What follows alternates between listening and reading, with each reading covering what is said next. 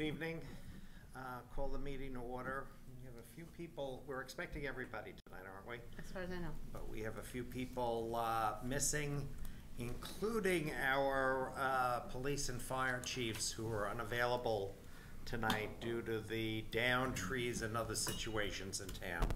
So we'll use the time between now and the continued public hearing at 7:30 to cover some other miscellaneous business.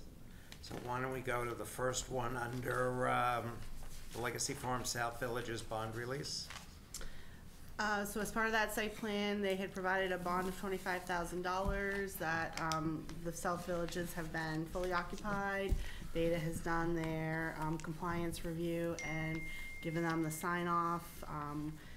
No other outstanding issues for the site plan for the villages, so I would recommend that the board release the bond at this time. Any discussion? Discussion, Mr. Chairman? Is there any, it sounds like this has already been addressed, but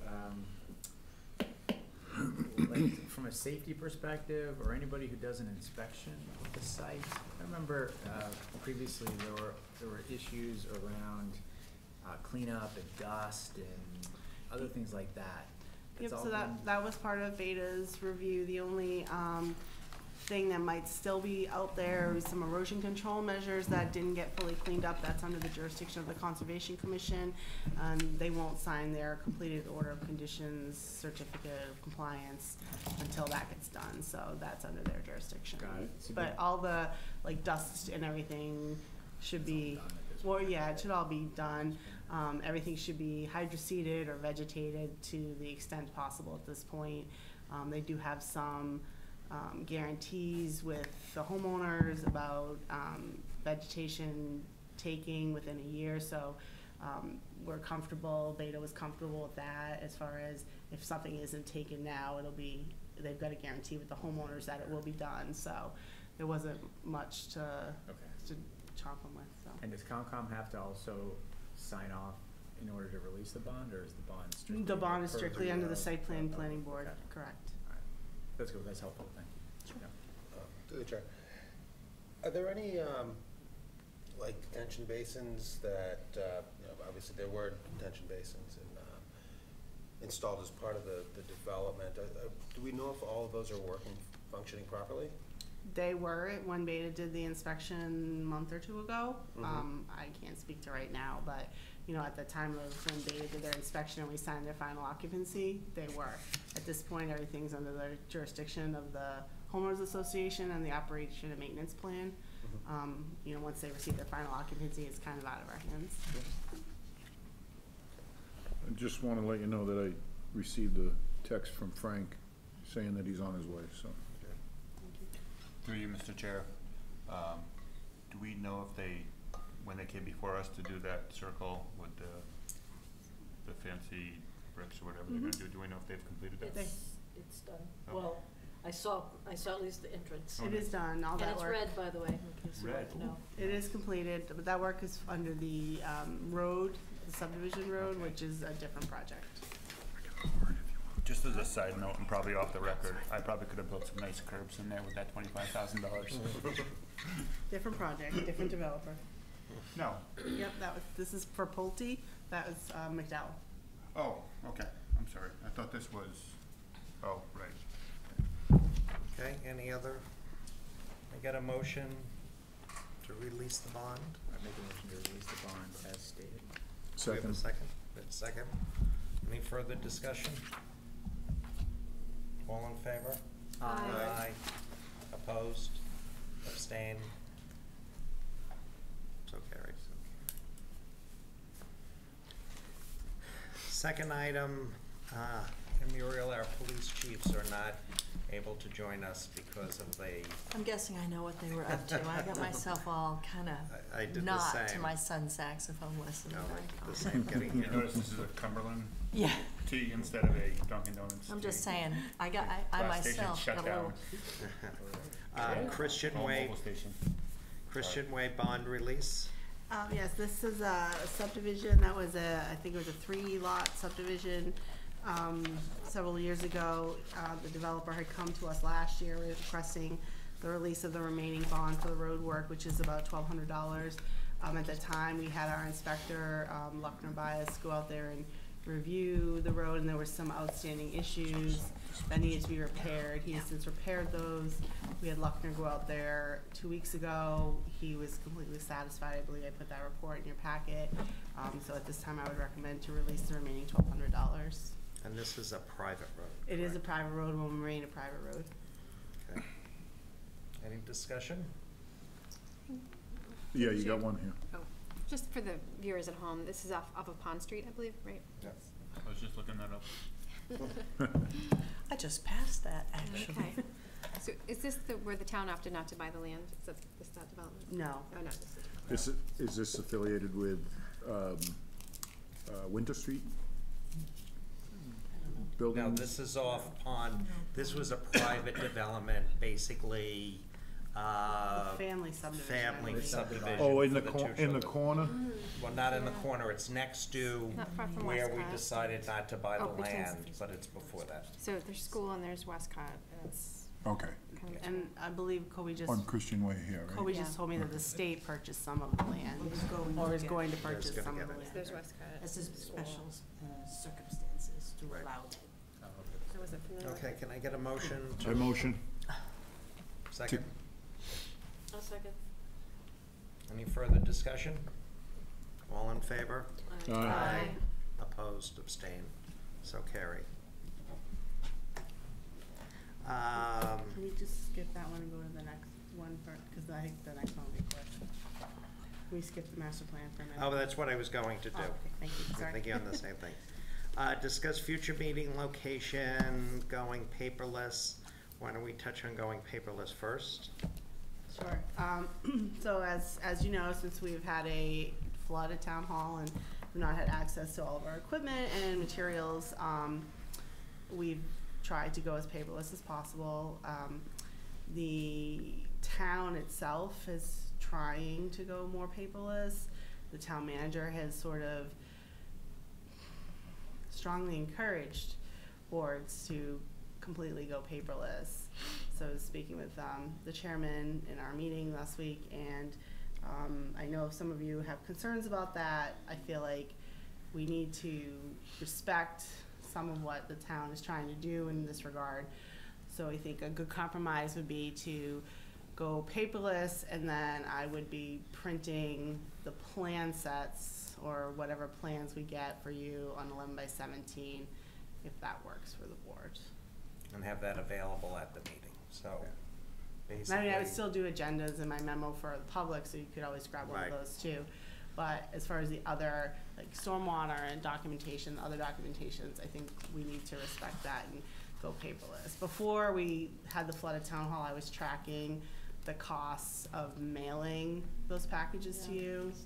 And I don't even wanna tell you how much some of that, I mean, I lost the total in the flood, but it was quite significant some Because you were weeks. tracking it on paper? That's correct, I was tracking it on paper. $7 or $8. I mean, some weeks, I mean, $7 or $8 was minimal, I mean, some weeks it could Well, be yeah, but higher. between 4 and, Yeah, per package, and there's 9 of you, twice a month. Through you, Mr. Chair. Yeah. Just so I understand, so on paperless, so I won't get anything, but if you're, You'll get the email that you get now. okay. But, I mean, you were talking about printing maps. Yeah, how that would it would, those would be here for you. Okay. Any of the large plans, et They would cetera, be here, that have a okay. set here for us during the meeting. So there'll be no snail mail? Correct. Okay. So if I may add to that, Jen, through the chair, could you make sure that we have them on our table before you put them out on that table? Yes. So that this way, Yes. if one of us shows up late for whatever reason, Yes. that we have a copy sitting with us? Yes, as long as you promise me you don't grab them out there. And bring If 'em in You know they're here. gonna be on your table in Yeah, front if of you. they're gonna be on the table, we all, Yes, if we make this change, I will make sure everything that you need in paper will be on the table in front of you. terrific. I'm totally okay going 100% paperless, so if we support maps, that's fine, but I don't need any paper. I think we need a. I'm just gonna tell you I love paper, but Me I'm too. just gonna, I'm gonna be big about it, that's all. I'm with you. Mary, I'm with you. I jokingly said earlier, I said, paper will set you free. Yeah. But given, I understand from a cost and labor, I'm totally cool with that. The maps would be helpful. And to paraphrase And it makes it Jen, easier for you. she said, you can print it on your own printer if you want. Well, we've seen Yeah, that. We've I seen know. 160 pages or something. 500, a Yeah, recent one, yeah. that was awesome. That was great. But we But have think not about been, if I had to mail we that. haven't been getting those in the mail. No, but No. before we left town hall, You we were. all were. So we're talking about it going to a process that we've been using since I've been on the board. Right. Yes. And formalizing it for Yes. when we're Right. back home. Correct. And then are we required to provide hard copies at every meeting? No, that's just No. something we do. Yeah. I mean, I Okay. think probably at least a few copies of the agenda for people. Yeah, is a yeah, I'm requirement, just but- thinking of a cost Yeah. savings, yeah, I'm Yeah. just curious. I've I been, think it's I've been helpful scaling for back on people. that Yeah. as well, because I do the way I do the packet now, I am able to post the whole packet as Exactly. the agenda on the web meeting calendar, so people have access to that Right. when you do. So I've been scaling back on some of that now as well. Well, as Ken, So- go ahead, I'm sorry. Sorry, so for all of us newbies, it's no change? No change really for you. Okay, Right. But to that point, as Ken put it, Ken Weismental put it, you know, a lot of us, when we get a paper product in front of us, we're able to mark it up, do everything we want to it, and the technology that we have in front of us for electronics doesn't allow us to do that. But if you have the right, you can mark it up on your. Well, we printer. could request, and again, I don't know what the cost would be on that, but there are, annotation, apps that they can put on there, you know, if you so Yep. felt. And I think that that's where it's helpful, because when we walk away from this and we have things that we have to, either look into, follow up on, our notes are on the paper usually, but right now, I mean, you girls are doing fantastic with your computers, and you got it in front of you, and you're doing the stuff. Just making a point, we're not girls. Women, Thank you. excuse me. So,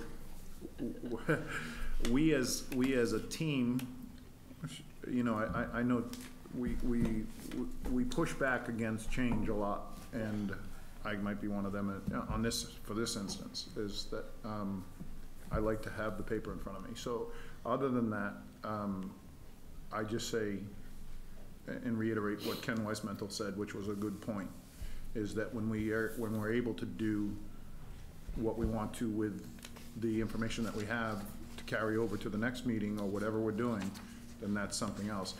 I question one part of that, and that is that why do we always have to do the redundancy of repetitive send-outs when we can note on the top of maybe something that we're going to use again the following week, that there would be, well, this piece you should hold on to for the next meeting, rather than reprinting it over and over and over and over again and sending them out. So that's just some other way to look at it, is that, you know, instead of the 600 or the 500 pages, we know that we've already printed out aspects of that, and maybe you have a few extra copies here when you come, and then that way we have those if we didn't keep the ones previous, or if we forgot them, or we came from work directly to here, or whatever, how way that works. Then we have it, but we don't need to keep repeating the printing of all that stuff. Well, I think having it electronically is part of the purpose. Yeah, it's of it, part. and you don't necessarily know the meeting before where you're gonna need it at the meeting Right. after. But I think we've probably beaten the horse Sure. on this one. Location. So, first of all, is there an estimate when town hall will be? 2020. 2008. Wait. No, really, nobody's really giving a straight answer to that question. I think it just depends on the work. I mean, I know they started some of the work, but then I think they got stalled again. So I'm not. I mean, people are estimating next March, April, May. No. Is this not a viable option going Well, forward? one No, of the so questions is, we had the discussion, is that should we look at continuing holding our meetings here even after I town think hall? this is Through a you, Mr. great This space. is perfect. Is there a cost for this? I spoke with HCAM and they would be more than happy to have us continue on. And part of the issue with looking at some of the other buildings is I said, what about the library? It's not HCAM compatible. They built it in. So, you know, I just wanted to get feedback. Yeah, I think it's very nice for the public that when we're here and it's recorded on HCAM, it's available on the YouTube like the very next day. So I think it's very nice for the public, and there's more room to spread out. There's a lot of room, yeah. There's more room for the public too. Yeah. Right. Right.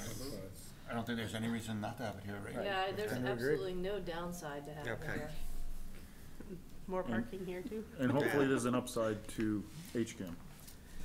And the only other question that we had, now that we have the majority of the board here, at the last meeting, there was some discussion based on not, especially if we're not going back to town hall, when we have meetings with Concom and planning board on the same night, does the board want to consider changing its meeting night? Well, let me tell you what we discussed. I am a believer on the old, your sense of crisis does not make me hurry. So my reaction is to tell the applicant to take care of what they need to do in front of Concom. And then come to us. It might not be the final decision. We might have to review something afterwards. But even if it's a day or two off, et cetera, and people can do it, I like the idea that the issues addressed by Concom, we come in, we know what Concom has said as far as they can go, if they're waiting for us to address something. But having it one night and then the other night, it's kind of goes back to having enough time to evaluate what they said, get an understanding of it, et cetera. There's a bigger point too for, I think, a lot of us, as we've articulated, it's making sure that we don't disenfranchise Right. any of the public who needs to see it. So, yes, as far as our process, obviously, it's much better if we have a little bit more information, certainly. But we collectively have an obligation to the public Correct. to make sure we're scheduling things so that they can get to everything if they want to. So no issue with telling the applicants, yeah, Well, and because for the new people who don't know, and for those who don't remember, I do a yearly schedule for the board, so people are aware of what nights you meet, unless you change that after the fact. Like, so I will be starting it this month for next year, so they will know by the end of this year what your whole schedule for 2018 will be. So they will have an idea. It's not like it's sprung on them the month before. Yeah, no, there's no information that's been hidden from them. Right. So I think that just if we're making this process formalized, that we'll be in a different location, I think we just need to get in the habit of asking the applicant when they are scheduled to go before another board, downtown in particular, so that we make sure we do our best. So that, And we're I- all saying that the plan is to keep the meeting on a Monday night, which.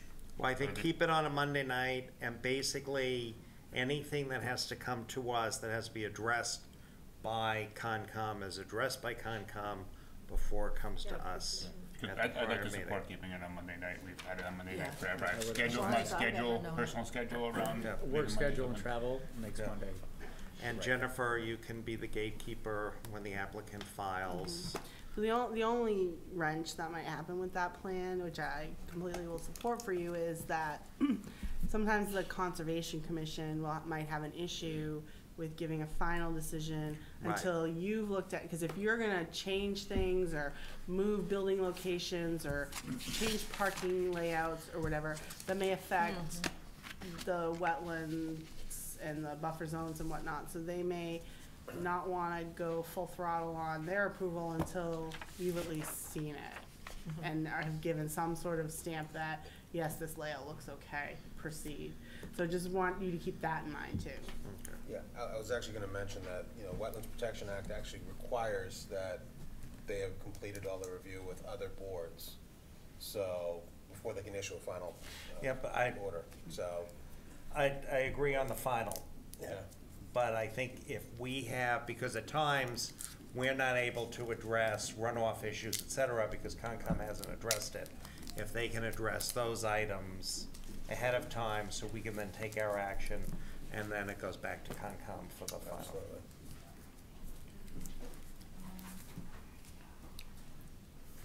All right, thank you. Next item is approve the minutes from September 25th. It's in your packet. I'll move the minutes. I'll second. We have a second? Yep, Yep. second. Any discussion? So approval of the minutes. Let's take a vote. All in favor? Aye. Opposed? Abstained? So carried. So I am guessing with 4 minutes left, we hold the discussion on the master plan until the end of the meeting and discuss it at that time. Anybody have any comments related to any correspondence, miscellaneous correspondence you want to address, Jennifer, or other board member comments, liaison reports, et cetera? You don't think I have anything else? I have a liaison report, but I can talk about it later. No, we've got 5 minutes. Okay. 4 minutes. 4 minutes, make it fast. Okay. First of all, thank you for patience.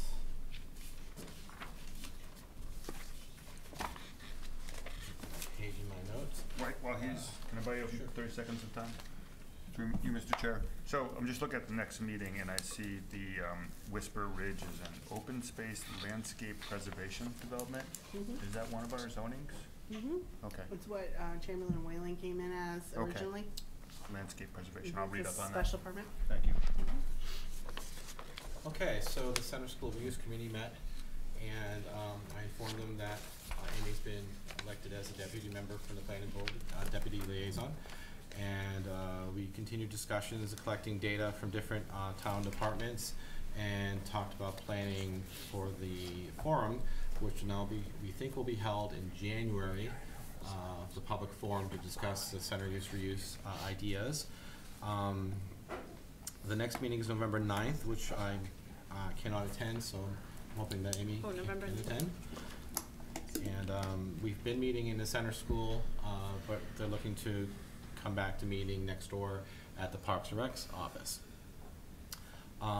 There's been some discussion about different groups that are represented or not represented, and it was just decided by consensus that the 5 voting members would continue just to maintain the group as it is with the liaisons from planning board and board of selectmen. But the Parks and Rec were looking to have more participation and more of a say in the process. But right now it's just, we're at the 30,000 feet level looking down, so it's a lot of gathering data stage, and looking forward to our data. And I know that Jen has distributed Ken's in our planning board letter from 2 years ago. So if you guys have comments about that, that would be great, and we can maybe have a consensus or something to forward back to the Center School Reuse Committee about that. I have all the comments we had from the last meeting that I'm compiling as well. Excellent. Thank you. Is that okay with you? Huh? Yeah, so Frank, I can make that meeting on the 9th. Where is it? It will probably be in the Parks and Rec's office. Oh, sorry, Parks and Rec at 7, okay. Okay, we have a minute and a half left. Time for some. I'll just make a comment. I had said that I would send suggestions for discussion for future meetings, and I didn't do that till today, but I did do that. But the other thing that's part of it is just, I did do the site plan class. So I attached the handout so that everybody can have the handout electronically. It was actually really informative, really low-key and easy, and one of the things I remember from taking classes before is that they very often have very talented people doing the classes. So it was easy to ask some specific questions that informed my process and what I needed to learn a little bit about here. So I'm passing those out now. oh, Yes, I spoke to her and said, let's Oh, well, wow, because I just sent that. I know. So, And you that's- missed my comment about if you're gonna give me stuff for the meeting, don't do it at 4:30 No, the day of the no. meeting. So I already knew that, just so you know, I knew that, and I didn't expect it to be here. Thank you. I apologize for sending it so late. What I would suggest, and I have 20 seconds to suggest it, is look at some of the topics that Muriel suggested, and maybe what some of them, if you think should go in front of Zach this year, because, you know, there might be some we want to turn over to Zach to take a look at. Okay, we are So I'm gonna give just these at 7:30. back to you, just because they're extras, and I have them at Sure. home. And then you can just have them, if somebody else needs them. Thank you. Next item on the agenda is the continued public hearing, 147 Lumber Street. Mr. Dia. Oh, you, I do the, you have Main Street? Town. Oh, okay. You would think. Thank you for thinking. No, I was turning the Lumber Street Oh, over yeah. to him. You were covering last week. I was just turning everything over to him. Yeah. Makes sense. Let's open the hearing. We've got the checklist, but do we have the applicant here? Applicants. Yes, yes. Are coming.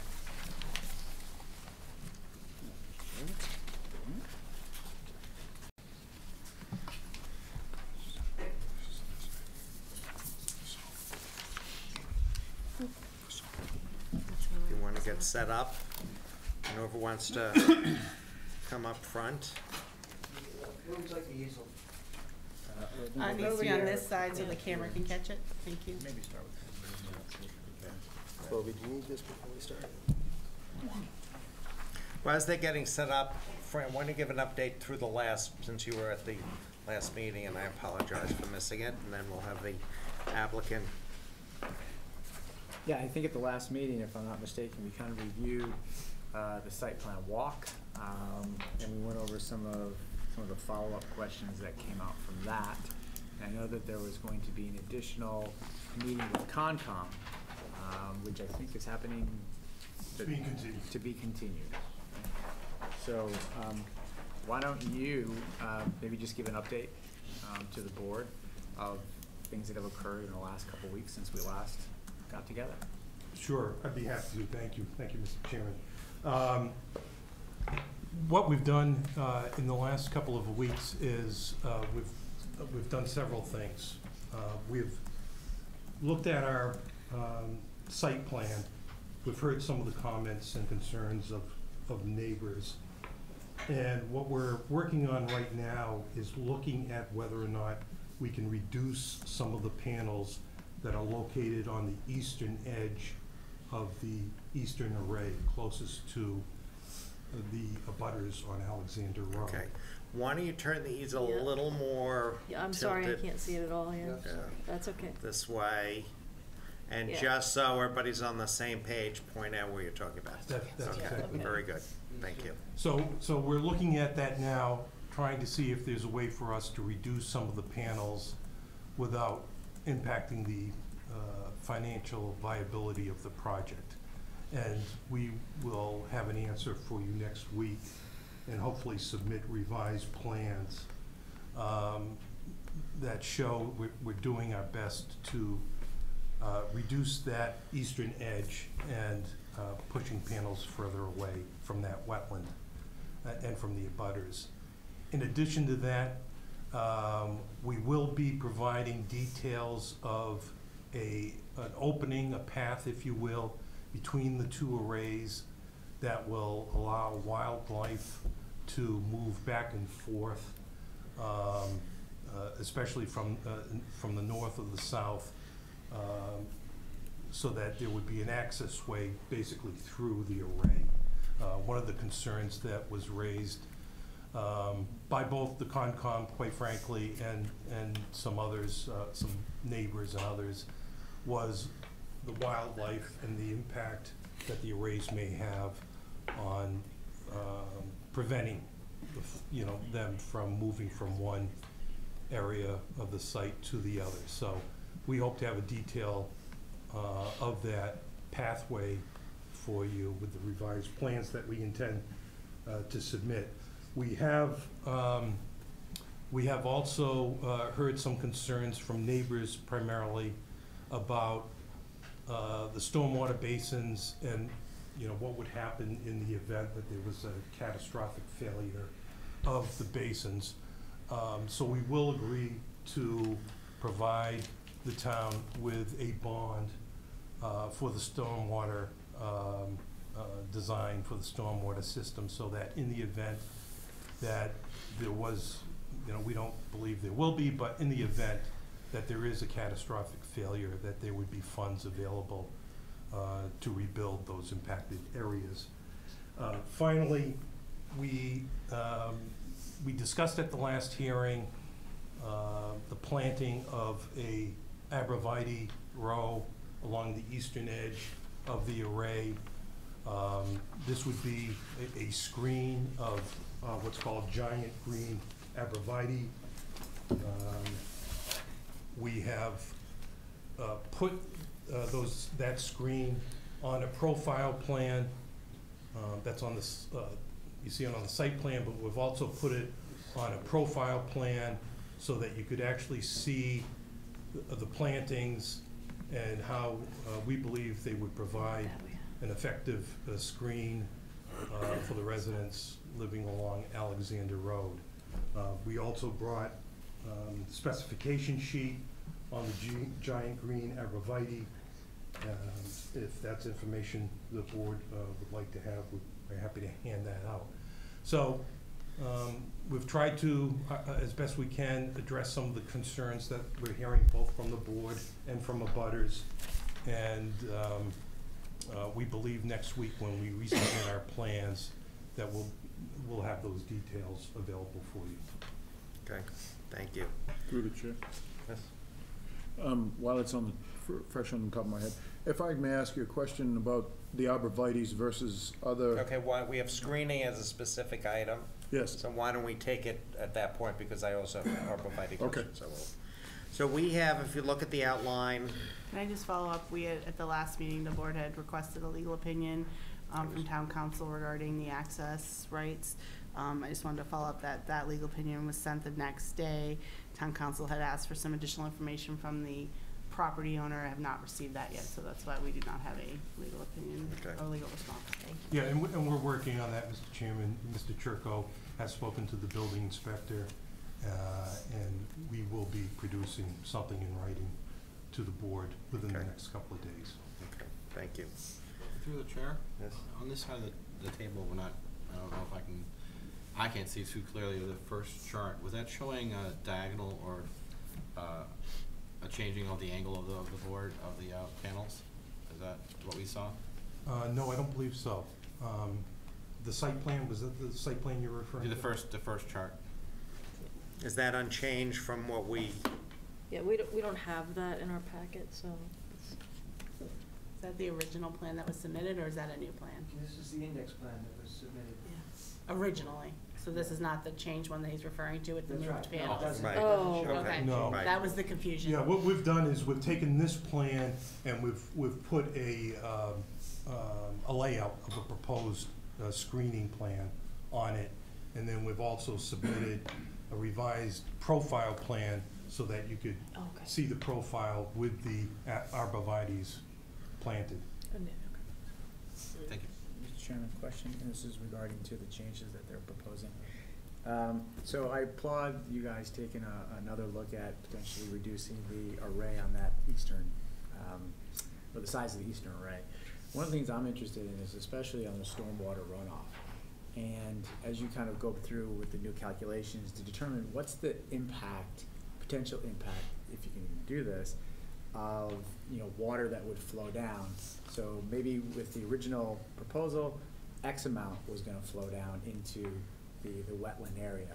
But by reducing the number of panels, let's say by 10%, that's actually going to result in a reduction of runoff of 10%. So is it kind of, is my point kind of clear on that? Just to kind of get clarity around how much water is actually going to go down. So yes, you're going to reduce the size of the array, but what type of impact is that going to have on the wetlands? So why why don't we address that in stormwater? I saw that, but I didn't wanna kinda lose it. Okay, because so we've that's- stated- and this is think pertinent, about it. but this is pertinent to the changes that Right. they're proposing for next week. Okay, 7. Thanks, Fran. On the outline, detailed discussion. What we're going to do is have the applicant talk about the item, then we'll have comments and review by the board, and then we'll open up to the public for comments on each of the items. So I ask if you have a comment, the first item, which is a site layout, good point to discuss items related to that. If you have, because as you have noticed, we all have short memories here. Oh, speak for yourself, John. If you want to discuss lighting or something like that, the way we take notes, et cetera, it kind of enforces at that time. So it may mean you're hopping up and down a little bit more, but we appreciate it. So the first item on the detailed discussion is site layout. Kind of walk through in more detail. Yeah, would be happy to. John, could I ask you to do that, please? Yeah.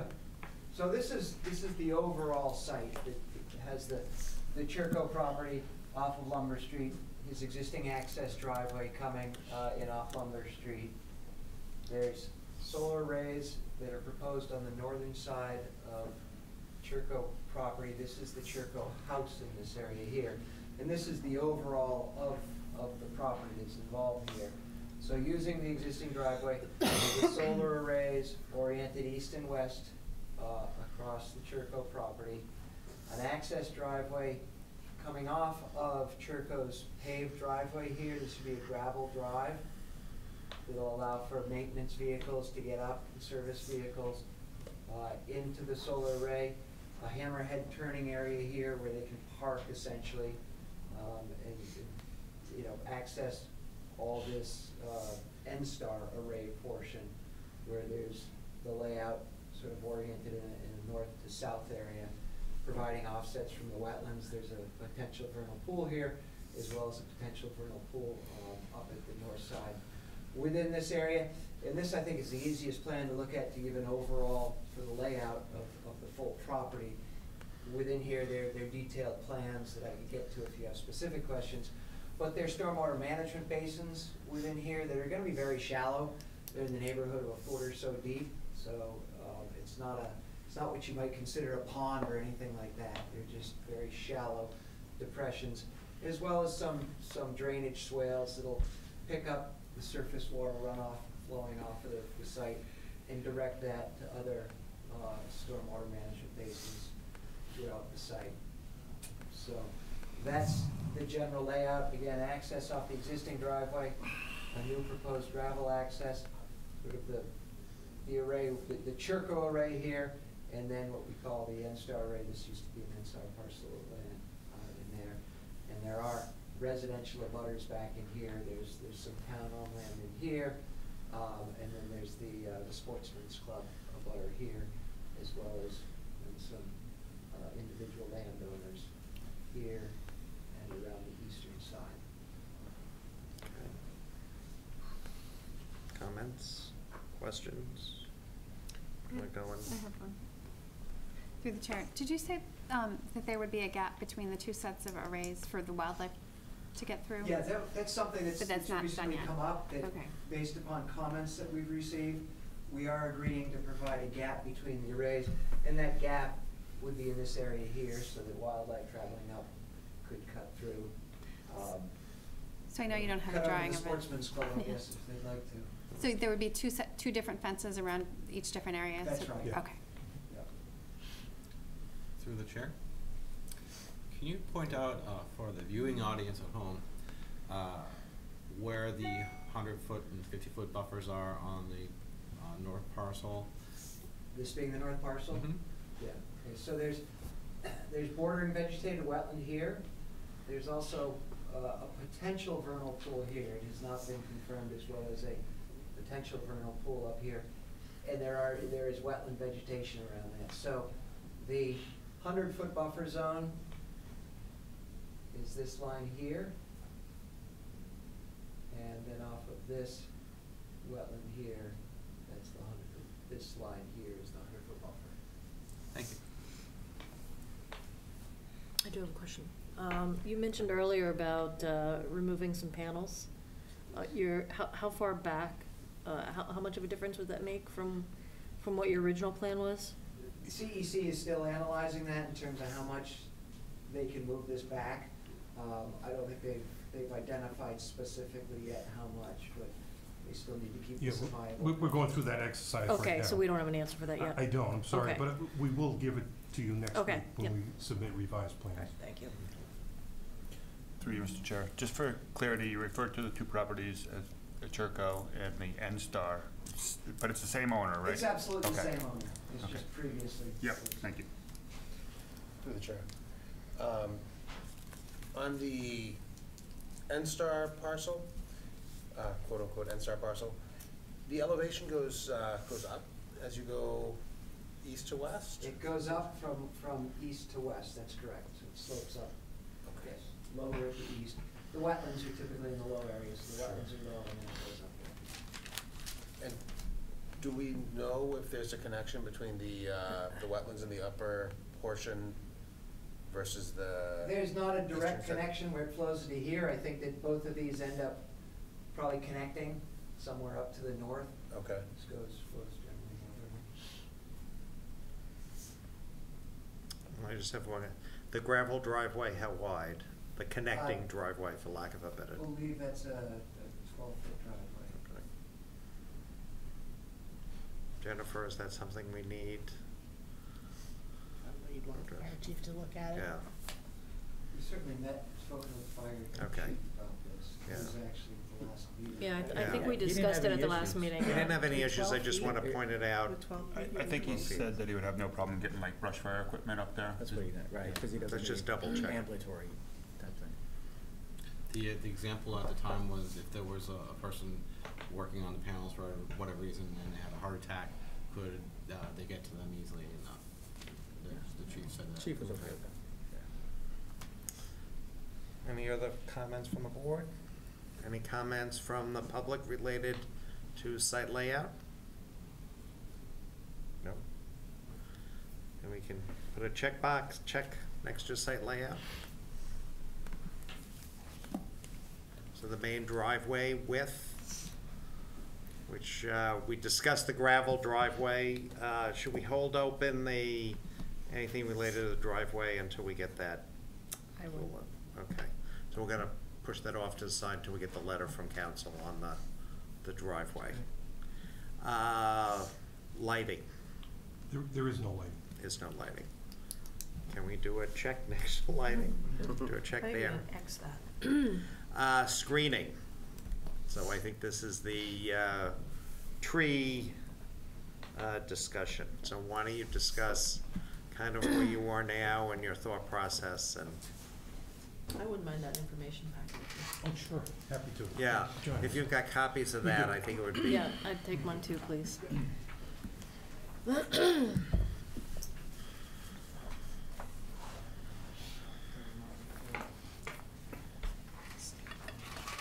So while we're waiting for those to be handed out, may I? But when you have them present, and then, Well, it has to do with the arborvitae's, so I'd like to bring that to the forefront right now. So my question to you, Beck, was, the arborvitae's seem to be the go-to for everybody to do a screening with. And I'm wondering why that is so prevalent when there are so many indigenous trees that we could put that have height, that have aesthetics, have color, have the lack of animals eating them by arborvitae's tend to be, if they're not in direct sunlight, to lose their lower branches because of lighting not being established to them. I'm wondering why we can't go something outside the scope of arborvitae's if you're still looking for a buffer. Well, through you, Mr. Chairman, we're happy to consider an alternative. Based on our experience, and we've done these all over the state, the giant green arborvitae, they're deer resistant, they grow very well. They provide a solid screen. They provide habitat for birds and other wildlife. So they've been, for us, very effective. But if there's an alternative that you'd like to suggest, we're certainly open to it. Is it predicated on height and Height and density, Mass. screening, effectiveness of screening. does it hinder you to have an arborvitae there that is going to be giant, that is gonna grow 2 feet per year, that probably in girth, another 2 feet in girth per year as it grows? Is that going to affect your array by sun exposure to have those up there? And if not, then why aren't we looking for something more in line with what we grow on scenic roads and of that nature? Why aren't we looking at that rather than the generic arborvitae? Yeah. That's my concept about trees. Quick question to the chair. Are you referring to more evergreens or deciduous? No, deciduous trees. Okay, because I think they wouldn't have any screening in the winter if that was the case. If I may, through the chair, I do think that Cliff is correct. It is a go-to plant. When I was on a conservation commission, it was probably the most used of all the shading, privacy type of plants. But there were others used. It is the one that's most often used. Okay. So, and my brother just mentioned something clearly, was that during the winter months, the leaves fall off and yada, yada, yada. But I know there's hollies, I know there's a lot of other things that don't lose their trees. And we're trying to throw aesthetics. Hollies change colors and are beautiful, and why do we always fall to that nature of Well, if I can suggest, well, I don't know if somebody has come up with some suggestions, we can get to the applicant before the next meeting. Any other? Just on that point, I know that some neighbors on the walk mentioned a preference for some variation in screening. I have no expertise in that area, but it's worth investigating what would be Okay. attractive and feasible and most welcome. Did you say you had a comment about the screening? Yeah, I have do we have with the passing of our tree warden, do we have a replacement or someone we can go to for advice? So the Director of Public Works, John Westerling, is stepping in until a new tree warden has been hired. Okay, I'll contact them and see. Looking at arborvitaes, what are you looking at? Number to plant, guesstimate, and what height to plant, initial height to plant? Doug, could you address that, please? Thank you. Hi, Doug Carton with Clean Energy Collective. So we are proposing a 400-foot stretch at 10-foot spacing, 6 foot planted. They grow roughly 3 feet per year. So height does become an issue eventually. We do maintain them once they start shading the array, but we want them to fill in as much as possible before we start doing that, because obviously it will stunt the growth a bit. So you're talking about 40, if it's 400? Yeah. Okay. So are you saying you trim them when they get to a certain height? Is that Yeah, what- we just need to maintain them in order to avoid shading issues in the So array. at what height do you trim them? Because this says these grow to 50 to 60 feet, which obviously seems to me like that could be great height, but at what point? So it will all be based on, whether or not it's posing a shading issue to the array. So it will be distance to the actual array from that plant.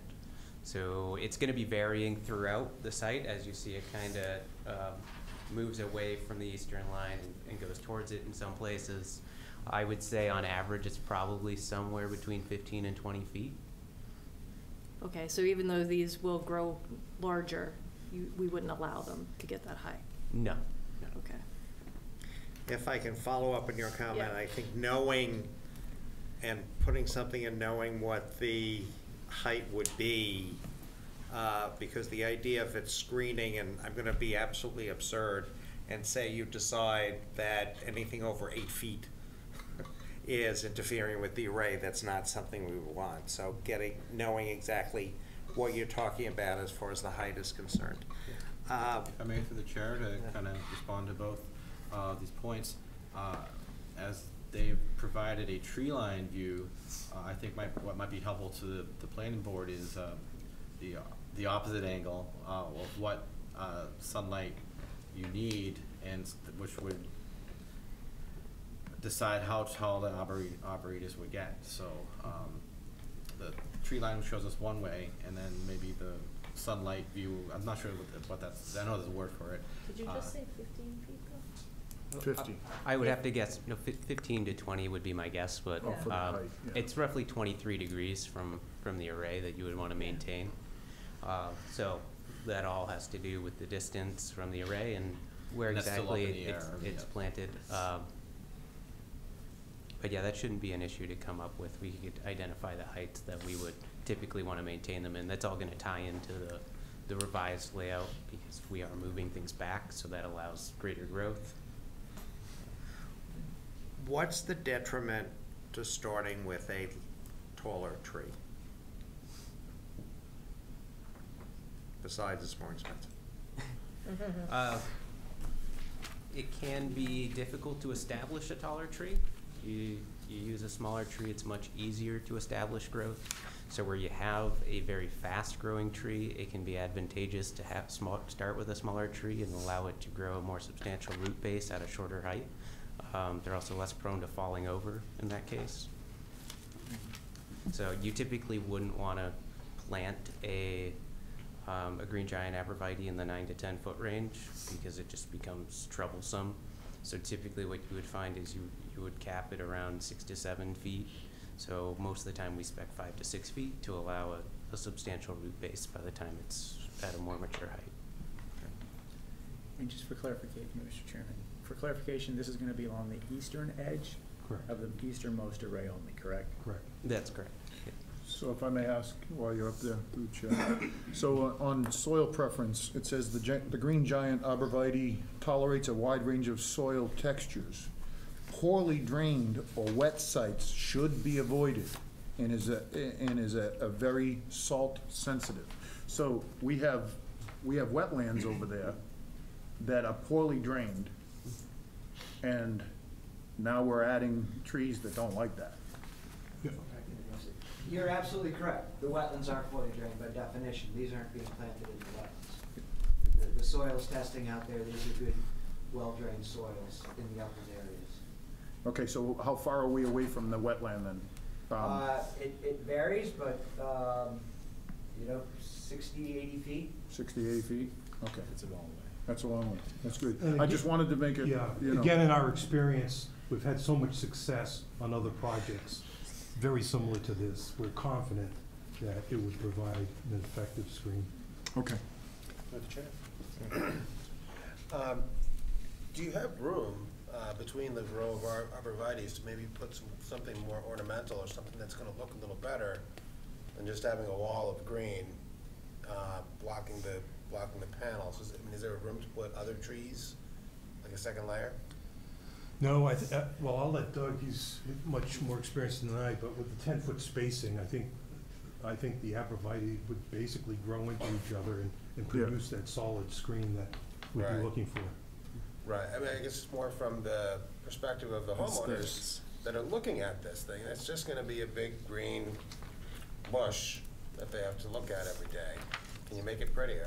So we'd definitely be open to other plantings if there's something the board prefers. The idea that we came up with was that as far as existing overstory, the areas that we're not clearing, that's going to create most of your visual buffer. So what we're doing by planting the thick, low green arborvitae is allowing that understory to be blocked as well, where all you're really seeing is the trunks of trees otherwise. So the idea was that they would kind of blend together over time.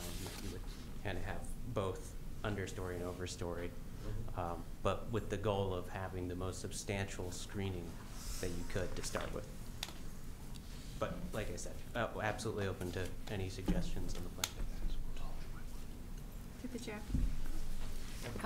So it looked to me like the arborvitae stops right in section 1. It looks like there's about 3 or 4 arrays that aren't really blocked by the arborvitae. I guess there's just a little concern that the neighbors might be able to see those arrays. Very top. Looks like At the very top? At the very top, section 1. Like there's a Seaward property and the Ryan property. If I So- could support what Amy's saying, we did discuss this at the We last did. meeting where Yes, you did. that you would look into furthering it north. Is that north or south? North.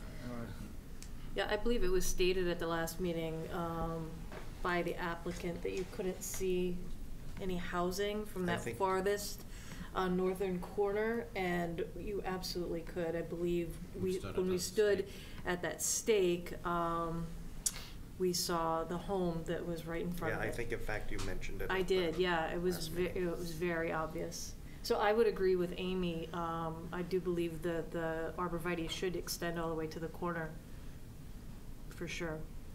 On the north side. On the north side, yeah.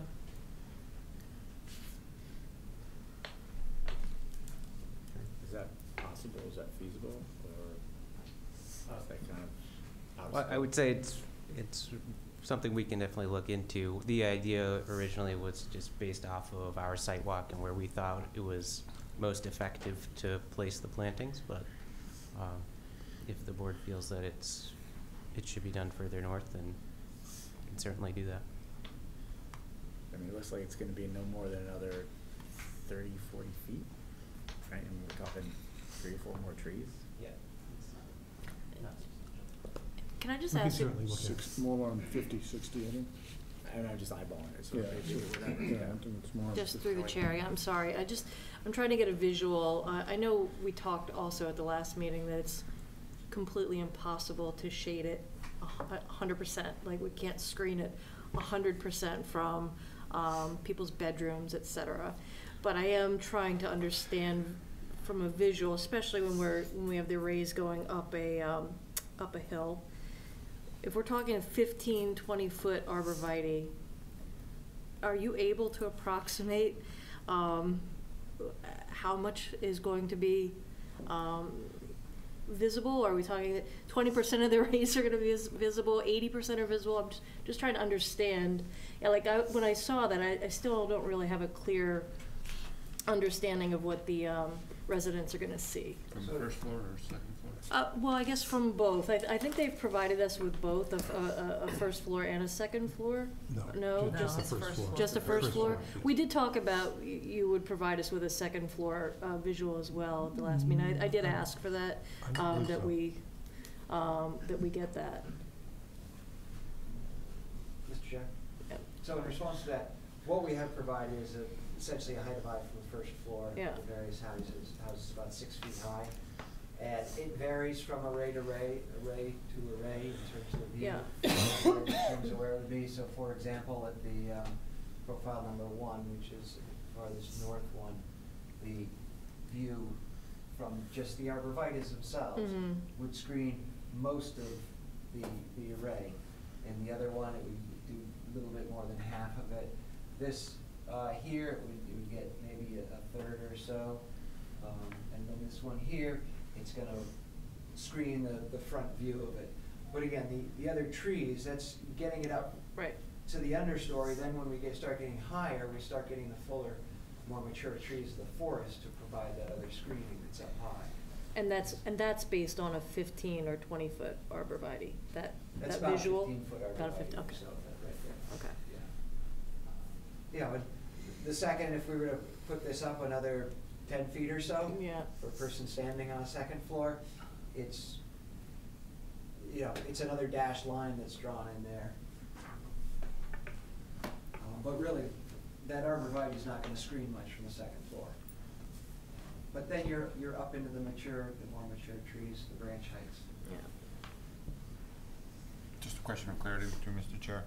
So Where's the 15-foot line? Is it the dotted line, or is it? The little dark one? Actually, so this person right here. Yep. That's a person. Yep. 6-foot-high person. Okay. At this scale, okay? And Standing at ground So that's level. showing from his height of eye. There's a dash line that comes out here that essentially trims over the top of the arborvitae's. So it's a line of sight that's being shown with this lower dash line. These upper lines are just saying, okay, for where Right. the trees are, when the trees are mature, that's. So that's a 6-foot line, so This it's is a one 6 of the foot. top of the trees will be like 15 feet? Oh, no, the top of these trees are a heck of a lot more than 15 feet. No, but where would the 15 foot be in? The 15-foot high line would start, back in this area right here. Okay.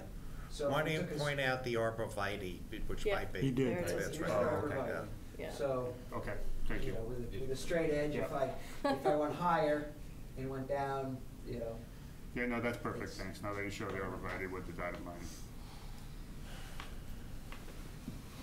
If I may, through the chair, in the future, it might be useful to show on this type of graph, where the property lines are, where the buffer zones are,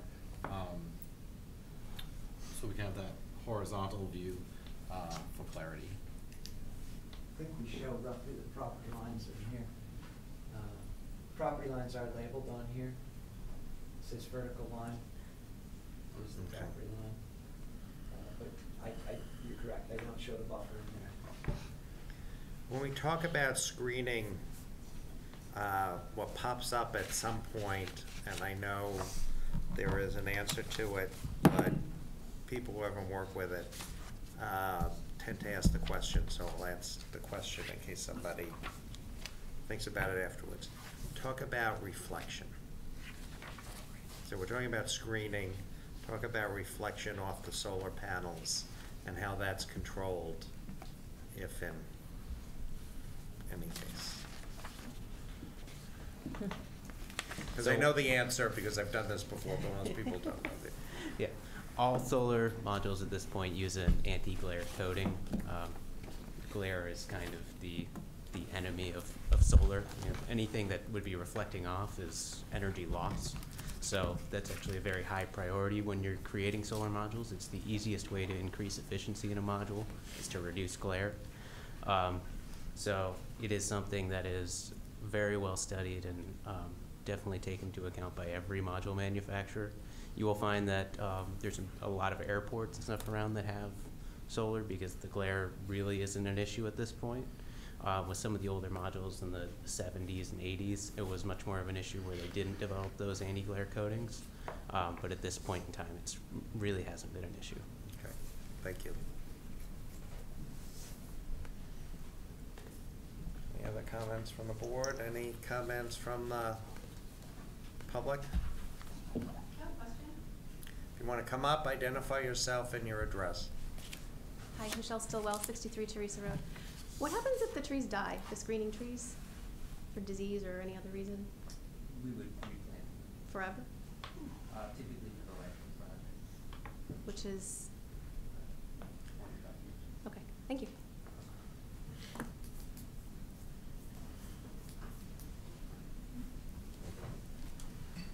It's a race to the microphone.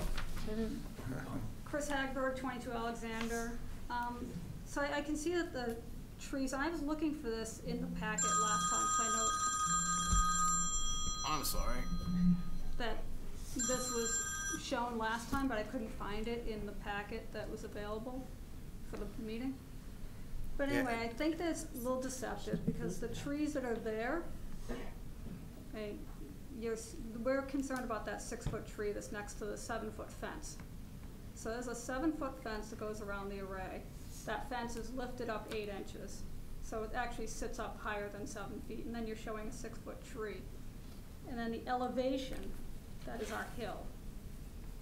I mean, you can see that that really doesn't screen much of anything. I'm not sure if that's an accurate depiction of the elevation either, but. So I just want to say that I don't think that those pictures are quite accurate, and that you want to pull those trees out and show the arborvitae, which is 6-foot arborvitae next to a 7-foot fence. If I may, through the chair. Please. And while you're there, as they so aptly put right from the beginning, is that the trees grow 3 feet a year. Yep, And they they'll do- be capped at 15 feet. Yeah, but what they, in order to establish a good root system, and I'm a tree hugger, so I'm gonna leave that one alone, so the root system is imperative for the tree to grow, and you don't wanna trim it back at, like he was saying, before the root system has time to adhere. I think eventually you will get the sought after effect that you're looking for. It's just a matter of how to move forward to get that effect.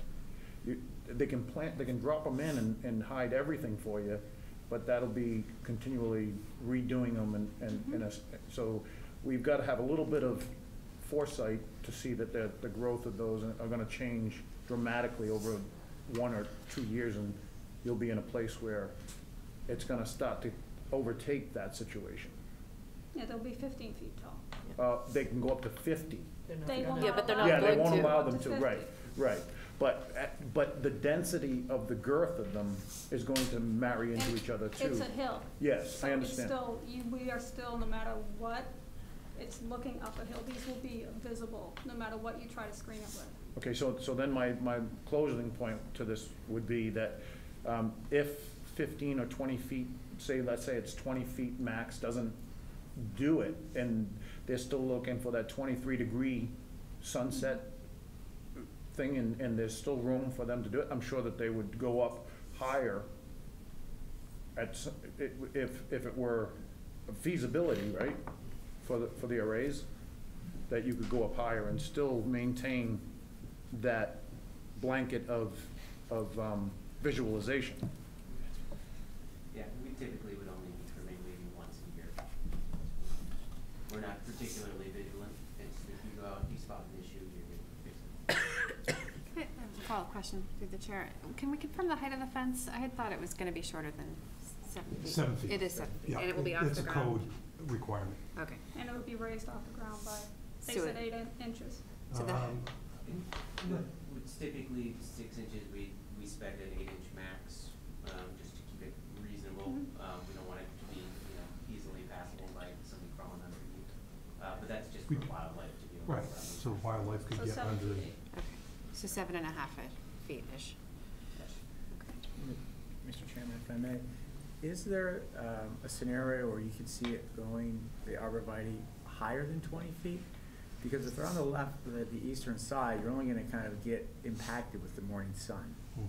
So I don't know if there's a calculation that you use, and in theory, it's probably only gonna impact 1 or 2 of the panels. If you double that to 40 feet, what's the impact to the panels on that? And have you ever done that in the past, allowed for more than a 20-foot height on the arborvitae? Yeah, so typically we would want the arborvitae to be, as close to the abutter as possible and as far as away from the array as possible, Sure. so that it can do as much as it can. Unfortunately, this is a scenario where right up against wetland, and we really can't be planting them. To your point where it's on the eastern side, where I'm actually looking, when I do my shade analysis, is almost like it'd be the impact to the tree to the module to the northwest of it, right? So I'm not looking directly west, I'm looking northwest. Yeah. Because that's where the sun comes up and it's shading back away. To the side, you could certainly do much more than 23 degrees because you're really not getting that Right, direct angle. the angle of the sun. So it all depends on where the final layout ends up. Just 15 to 20 feet is a pretty rough number, but if we're able to pull the module back 25 feet, then you would be looking at somewhere around there, 20, 21. Just as a reference, this is in the package, page 14. So you want to, because I have it up on my screen.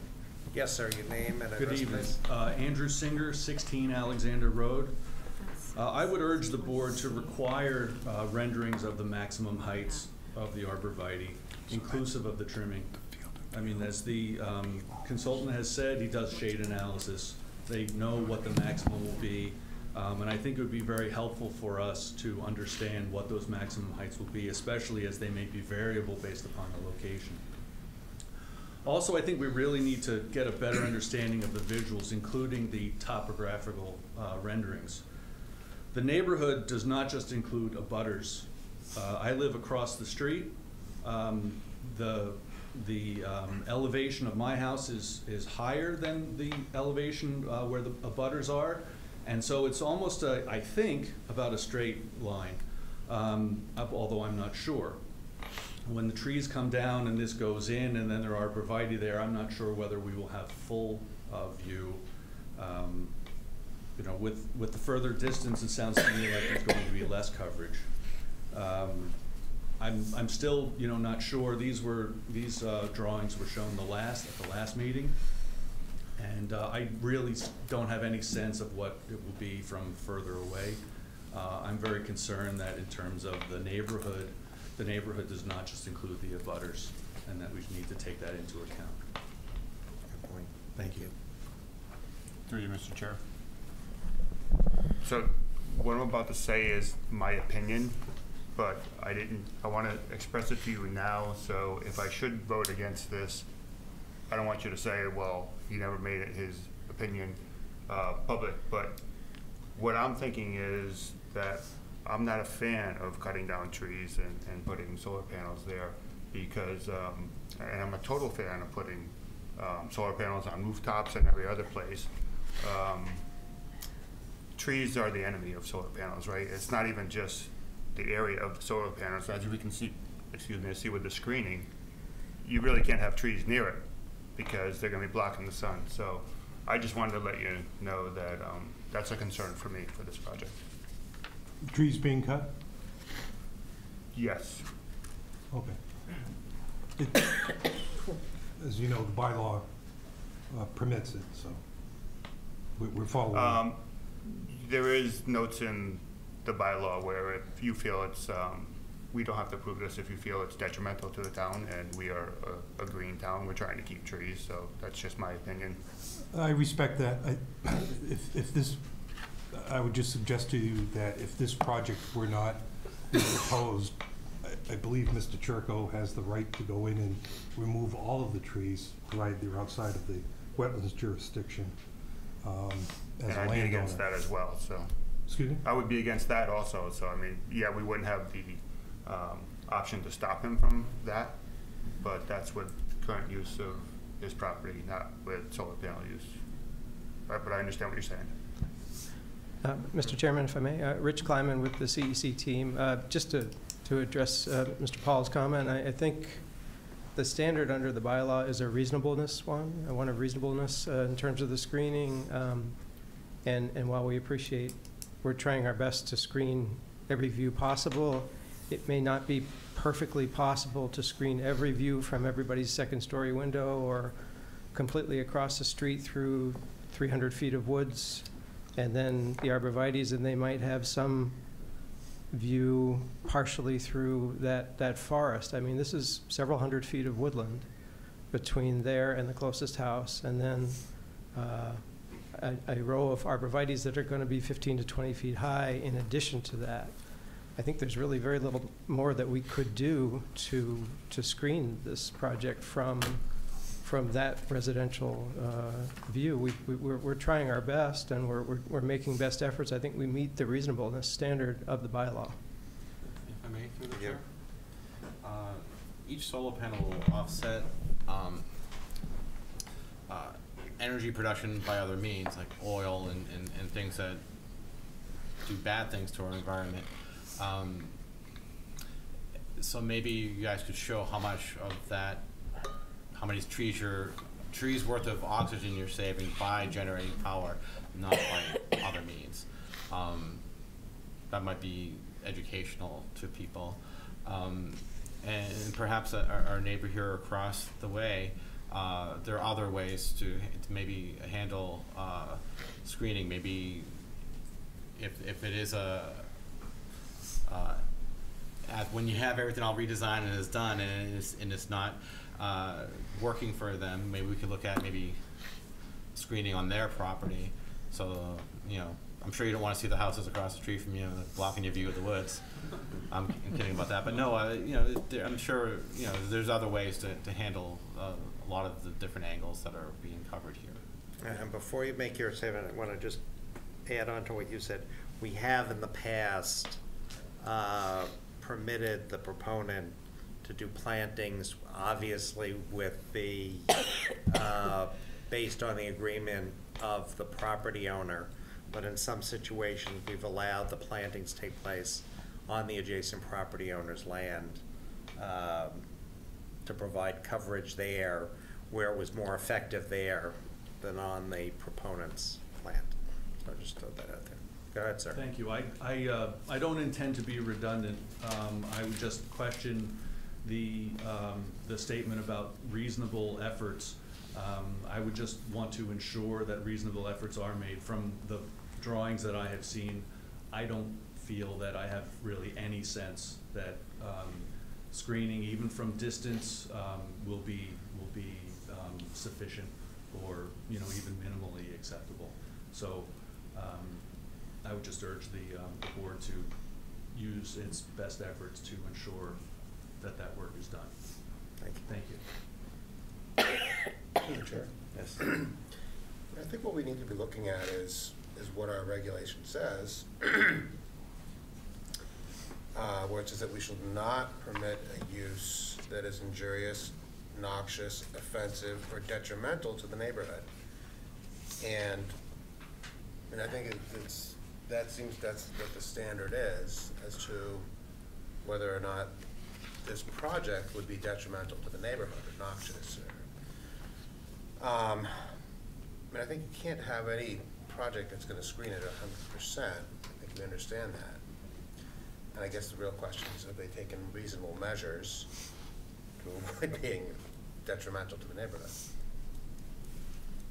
I'm just thinking out loud here. Mr. Chairman, my question to that is, what additional measures can they do, or would you suggest that they do, in order to create a level of comfort? If I could, because I actually have kind of a follow-up to that. I am curious, because I don't know. You know, I'm not going to lie. This is my first time dealing with a solar panel project. So I'm curious. You know, it seems to me like we're not going to have 100% screening. It doesn't sound like that's going to happen. So the question is it reasonable effort being made? So I think we have to obviously look at that and ask ourselves, are they making every reasonable attempt to screen to the best of their ability? Are they listening to what the neighbors are saying? Are they listening to what we're saying? But as far as detrimental impact, like one of the questions I have would be property values. Do we have any kind of historical data that shows how a solar panel farm that backs up to a neighborhood that is visible, does that have any impact on property value? I mean, to me, that would be, I think, an important question to ask that would determine whether or not this is detrimental to a neighborhood. I mean, clearly, if home values are impacted negatively, that would be a big concern, I would think. So I don't know if that exists. Yeah, I don't have the answer, and I'm certainly not an assessor. Yeah. I do know that there is another solar project that was approved by this board, not this board, but by the planning board. And I don't know. I would say that's a question the assessors could ask as it relates to the other project that was permitted. Well, I think the other project was a little bit different because of where it's located. And what's probably negative to that is the one house that is probably closest to it has been on the market probably for 7 months and hasn't been able to sell. So I don't know if I would have brought that one up, but it's a good point because I don't know if there is any. Yeah, Jennifer, do you want to see if there's any data available on that? My best. And if I may, through the chair. Go ahead. All right. The part about what our chair has said in regards to the closeness or the proximity to the array versus the homeowner's visualization, would it be against your better judgment to put maybe your tree, your arborvitae, your giant arborvitae in their yard to stop them from having to see that? Or, I mean, I'm not asking you to go around to every neighbor and say, look, we'll throw some trees in your yard to block the view. But this is a two-part thing that I'm thinking about right now. And so the first part is to John's suggestion is that we're not adverse to coming up with a way to work together for that to be the best scenario, right? Okay, so then the next scenario is, as I brought to my sister here, in regards to the 6-foot arborvitae sitting in the proposal now with a 7.5-foot fence. We bring them in at 6 feet.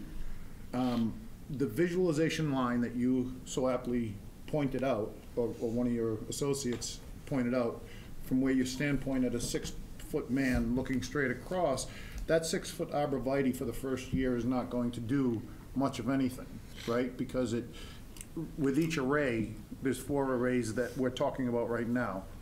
With each array, one is different than the next, and one covers a further distance, the next one less, and the next one less, and the next one less. As the trees develop and grow, then that will be, that sight line would be raised higher and higher that you wouldn't be able to see through. Am I correct, right? I believe so. Okay, so then one of your affiliates also said that, well, we can't go planting the trees there because, any more trees because it's a budding wetland and it's not a good thing. But then we discussed how the distance of 90 feet or 100 feet or 200 feet or 300 feet, whatever that looks like, is there. So we have a little bit of a contrast between why we can plant and why we can't plant, what we're planting and what we can't plant. Now, I'm not trying to make it all be all mixed up, but I think that if you were to back, like you're trying to do, move the panels back a little bit and give yourself some footage between the two, and then you can create a better buffer that would allow you to grow a higher tree. This would be suitable and helpful to everybody. Now, again, it harkens back to our bylaws that say, as long as it doesn't impede the neighbors and we have cohesiveness throughout the community. This is something that we all have to look at on both aspects of the yes or no special permit. And you are working well to refine it and to get it to where it needs to be, but the viability of a neighbor that isn't in a butter comes up and says, well, we've got an issue because we're not in a butter, but we can see clearly that is in our field of view. Then we have another board member that says, I just need you to wrap it up because the hearing ends at 8:30 and I want to. So then we have one of our board members that says, well, we have a due diligence to give everybody in the community a fair shake, and does it affect property value? All of these things we don't know about, right? But that being said, we have to really look at not just the abutters and the impact of visualization, but how it impacts the community in a whole. And that's what the board is designed to do, as well as to look out for your interests as well. So I'd like that to be said. Okay, thank you. Mr. Chairman, real quick, so I know you have to move on in the agenda. As far as the plantings and screening goes, we are trying to work with the neighbors and the board as much as we can, and we'll continue to do that and talk to some of the neighbors who've spoken tonight further. But the other thing I wanted to mention about property values, while Ms. Karp made a good point about that, I think there's literature out there, I've looked at it, both sides, and it's non-conclusive, and the board does have to be a little bit careful about arbitrariness, and in particular with the AG's ruling about how solar bylaws can be applied, and trying to apply university studies or whatever to a planning board decision about detriment to the neighborhood based on inconsistent studies is a very dangerous path to go down. So. Good point. I'm going to wrap this up because we have the other. What I would suggest, as if you didn't get the message already, is screening is probably not the major issue, one of the major issues. So as much creativity, as much use of varying types of plantings, varying locations between where you're showing it, and there may be a couple of places on the neighbors' properties if they're open to it. If that's a better look at everything, be creative. Because I think this is the one area you have a difficult situation in that in the other solar property the terrain was different. So you didn't have this, in effect the houses were on the higher side and were relatively low, you kind of looked over them. But be creative, and I think you can get. We will do our best. Yeah. Talk to the neighbors. I'm sure they're happy to meet with you. And if some of you feel open, let me just finish. If some of you feel open to actually, if you have a concern on upper floor visibility, if you don't mind, show them out the window. Go ahead, ma'am. You saw the wetlands that we're putting this array behind. Well, our Right. homes are on the other side, so we're unable to plant. Right. So we have that issue to deal with. It's not like we can plant all these trees Right. on our property. Right. Okay. Thank you. Thank you. We have to set the continued hearing date. Mr. Chairman, could I make a suggestion? One of the things I talked to Don McAdam of the Conservation Commission in terms of going forward, because of the issue of trying to avoid an overlap between the two, is possibly scheduling with the Concom the hearing, the very first hearing at 7:30. And I thought if that was something that you think is workable, then perhaps we could limit that hearing to say an hour and perhaps come to the planning board at 9 o'clock or something to that effect, so that there's enough time. Do we match up for the rest of the year with the Concom? Do you know? So far it's scheduled that way. Is that? Do they set times for you at the Concom? So Concom schedules everything at 7. You're first, but after that it's up in the air. That's what I thought. They schedule everything at 7:30. They give them estimated times as when they'll be heard. But if things move quicker or if things get continued, you have to be ready to be heard by 7:30. You seem to indicate there was flexibility about setting us first on the agenda, though. Okay. If you're willing to. We've had our fair share of being at the end of the agenda, so We want to Don leave people enough time to get from one to the other. thought he could work with us on that. If we have a half hour in between. That works for me. Yeah, Okay. That's an intentional effort to Yeah, I think so. make it possible Yeah, for for people sure. to be able. What do Thank we you. have? We're pretty crowded. Well, I was trying to look to see if the rest of the year we don't. In December, we're off schedule with them, but November 13th, we have a 7:30, a 7:45, and an 8:30 already. So it might work if you can get on. Theirs for 7:30.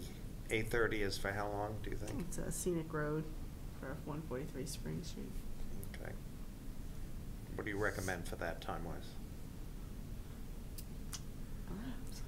Based on the way other scenic road hearings have gone recently with this board. What are they looking to do, a That stone seems wall to be or? a fair point. Both these 2 trees and a portion of stone wall for a new single-family home. For just one home. I mean, I guess half an hour, but Half I hour, know so why how don't we some do that? Why don't scenic we- roads have gone, so. It seems like it should be an easy one, but. Really? Oh, you're saying it seems like it should be. So why don't we say 9 o'clock? Yeah, let's try it. I'm just saying, I said it seems. And that's assuming you can get the commitment of Concom at 7:30. Correct. Thank you very much. Okay. Thank you, gentlemen. We just need a vote to that We effect, need a vote. please. Have a motion? I'll move that. Do we have first and we have a second? So All 11, in 13 favor? 11, 13 at 9 PM, is that what you're saying? Correct. Aye. Aye. Opposed, abstained. Thank you. Thank you. And so on that note, December will be off kilter with Concom, which I think is better. Yeah. Because they meet, we meet, they meet, we meet. Right. But then if we're all in the same building, maybe by December. But we're not, You weren't We here when missed we had it. that conversation, Oh. we're not going back. we're probably gonna Yeah, be here. yeah, we've already had that conversation. I don't know, looks like it's not gonna be. Are we gonna break? Yes, let's take a 5-minute break. Can you ask me to turn off the air?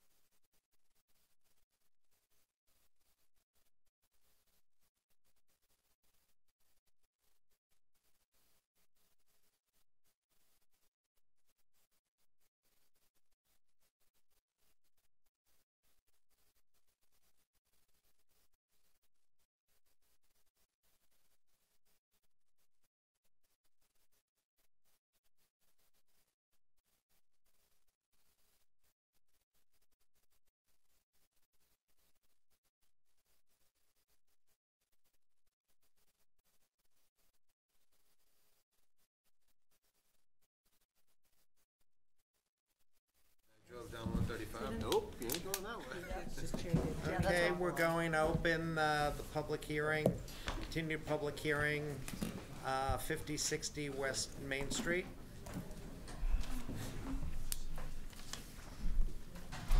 Good evening. Welcome. Welcome. Good evening. Okay. Mr. Chairman, do you want to hand over? Or Yep, it's you? now you're. All right, You're running gentlemen, with good it. evening. This is a continuation of the site plan review meeting for 5060 West Main Street. At the last meeting, my understanding that there was going to be discussion with the applicants, the engineering group, and with Beta, and it may be helpful just to provide a recap. I know that there was communication, Jennifer, that was sent out today. Yes, we received today, and I put it on your table in front of you tonight, a letter from Phil Paradis at Beta.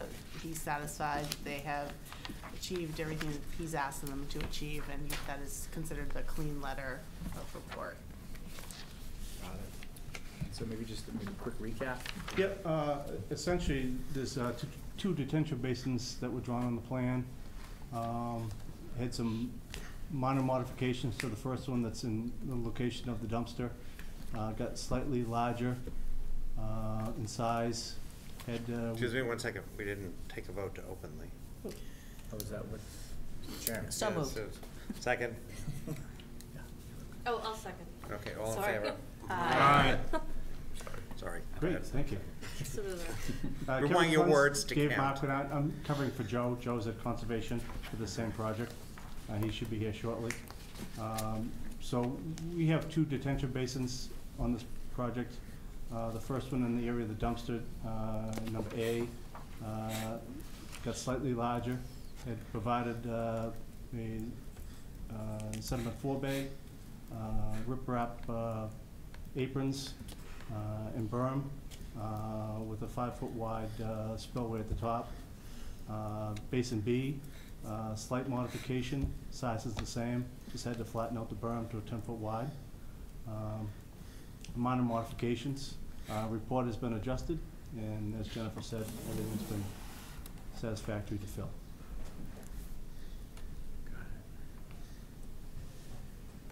So there's nothing else outstanding with Beta?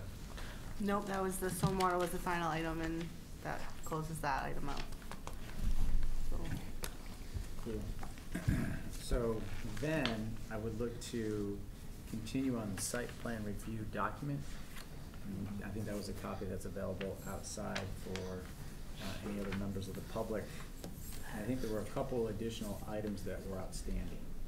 I'm sorry, before we move on. Sure.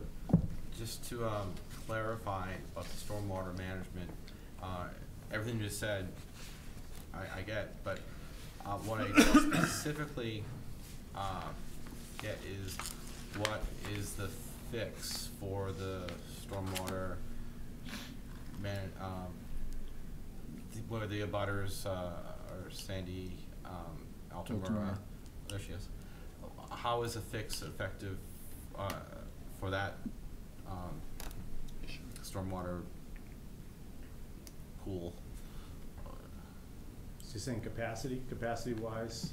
Yeah, because last time we spoke, well, I guess it was your brother. Brother Joe. It was being worked on and didn't have the information in the last meeting. Okay. And then so you were saying, here are the fixes, but I'm not sure what the cause was.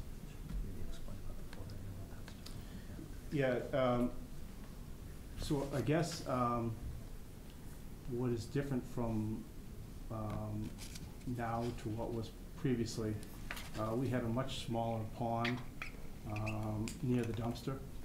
And we made some modifications and adjusted the water into that first basin. That's like the first stage of it. First stage of it, yeah. And then we're treating that water, and then we're taking that water out and then taking it down to the lower basin.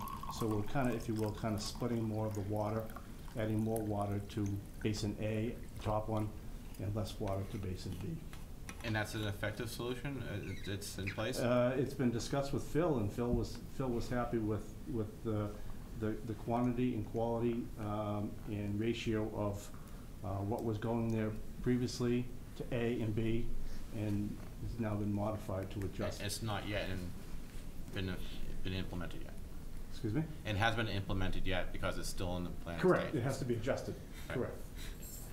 Yeah, we have to make modifications to the first one. Which was what you were outlining 5 minutes ago, right? Correct. Right. So, Frank, from the last meeting, I wrote down, there are two issues. One was the catch basin, and the other was the detention basin. I think it was the size of it, right? It was small. Correct. So it sounds like those two issues have been addressed, and Phil's beta's okay with what you guys are putting in place. Correct. Sandy, please. I'm sorry, I think I need a microphone. I know, it shocks me as well. Well, we need your address. Okay, 33 Elm Street. The entire drainage basin is behind my house. From here to here is their drainage basin. Originally, the whole drainage system was approved to go under the parking lot, which had already been disturbed, and they came back and asked for a variance, and they ended up taking down close to 100 trees, big, beautiful trees, to put this drainage structure in. I need to know, are they expanding it? Is there going to be deeper standing water? Will I see a difference visually from what's there? And if they need more capacity, should that be put back where it was originally approved under the disturbed parking lot, rather than the drainage basin, which is already grown up with all the plants and everything around it? I'm not sure that this has been settled, really looked at and settled, and part of it's my fault. I haven't been here before, but I know the whole drainage structure was still in flux, and I'd like to know exactly what that's going to look like, because it is completely behind my house. So is there more grading that's going to be done, or are the trees and vegetation going to be ripped out? Is it going to be left alone? Do they need a greater capacity? Is it going to go back where it was originally approved? I'd like a little more detail, if I could have it, please. Yep, so.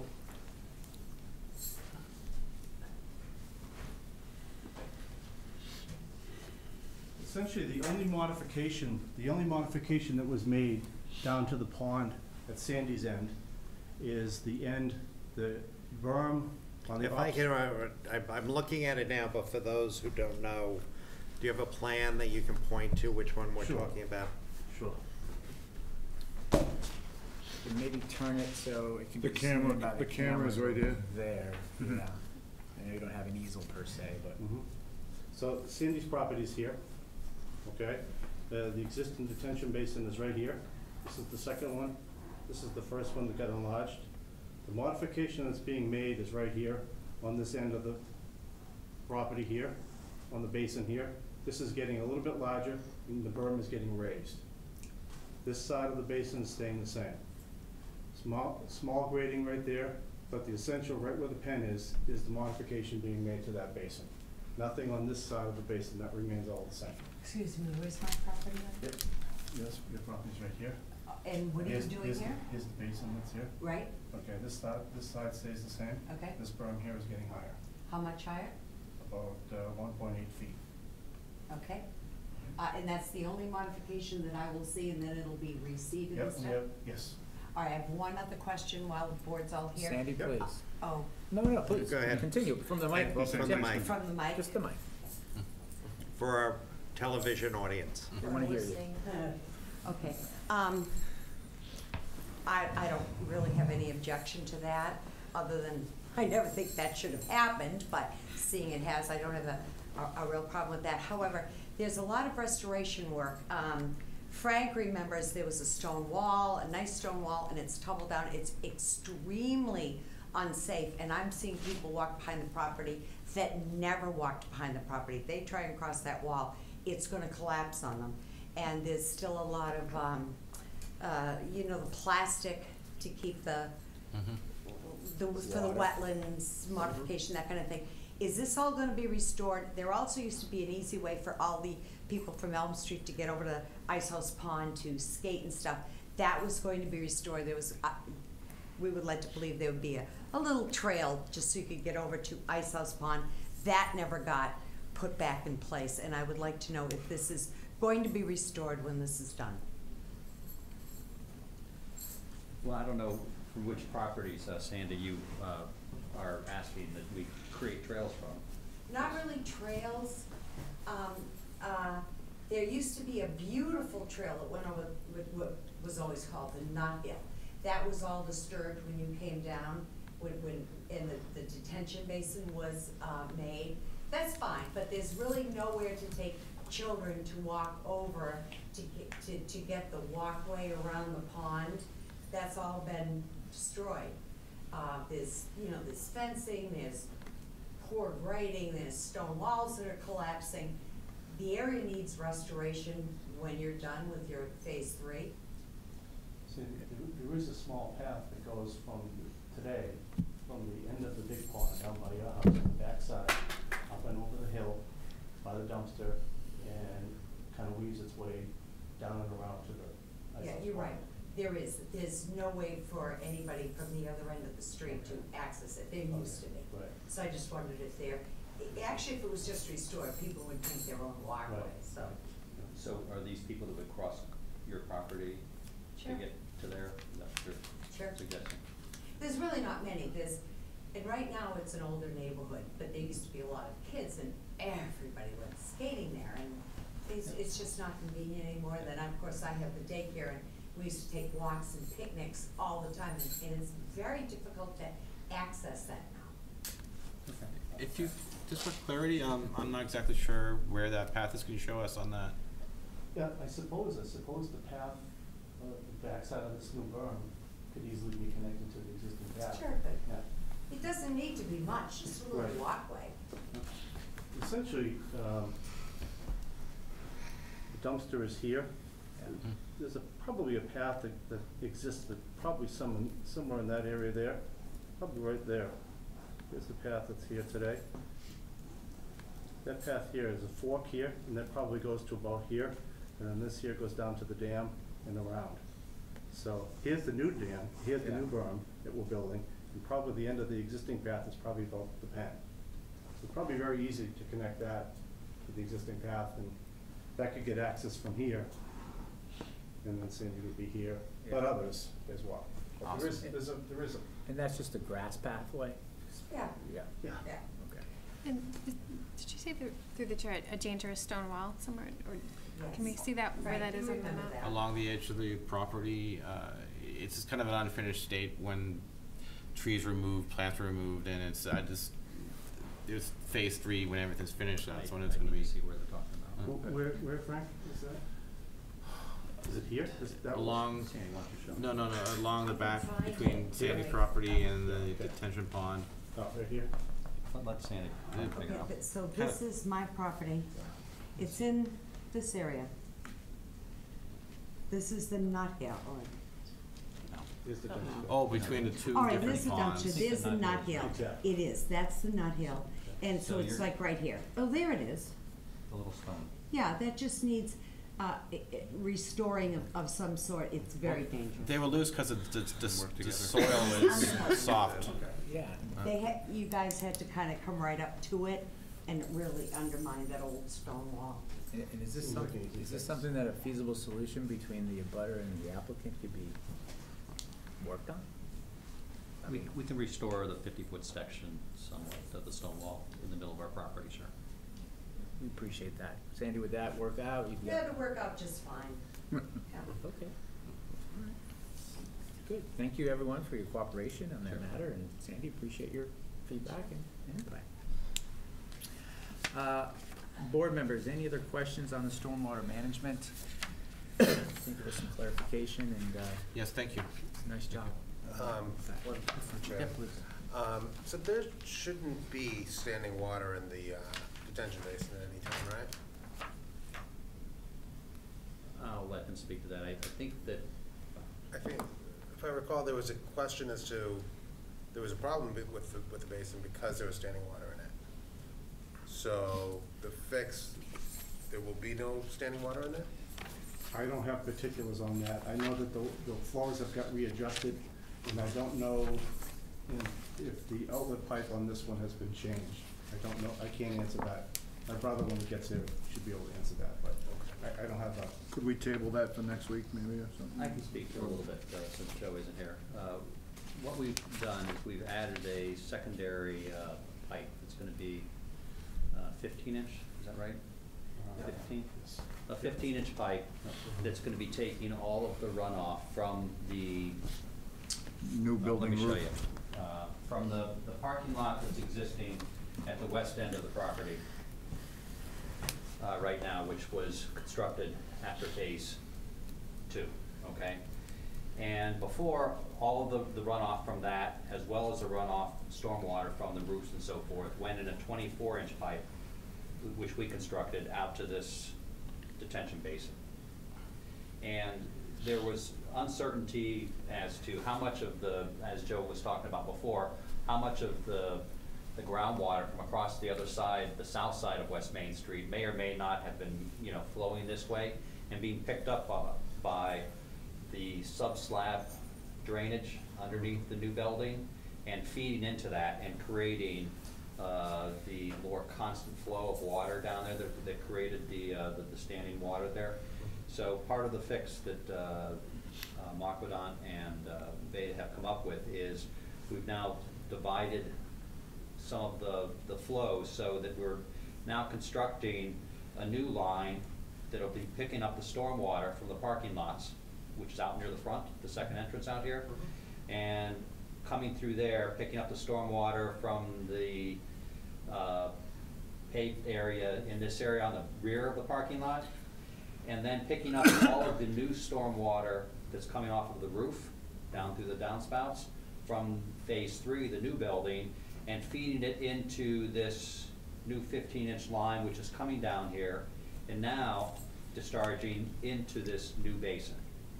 The new basin is being enlarged, as Dave said, to deal with mitigating that intermittent stormwater that was feeding down here.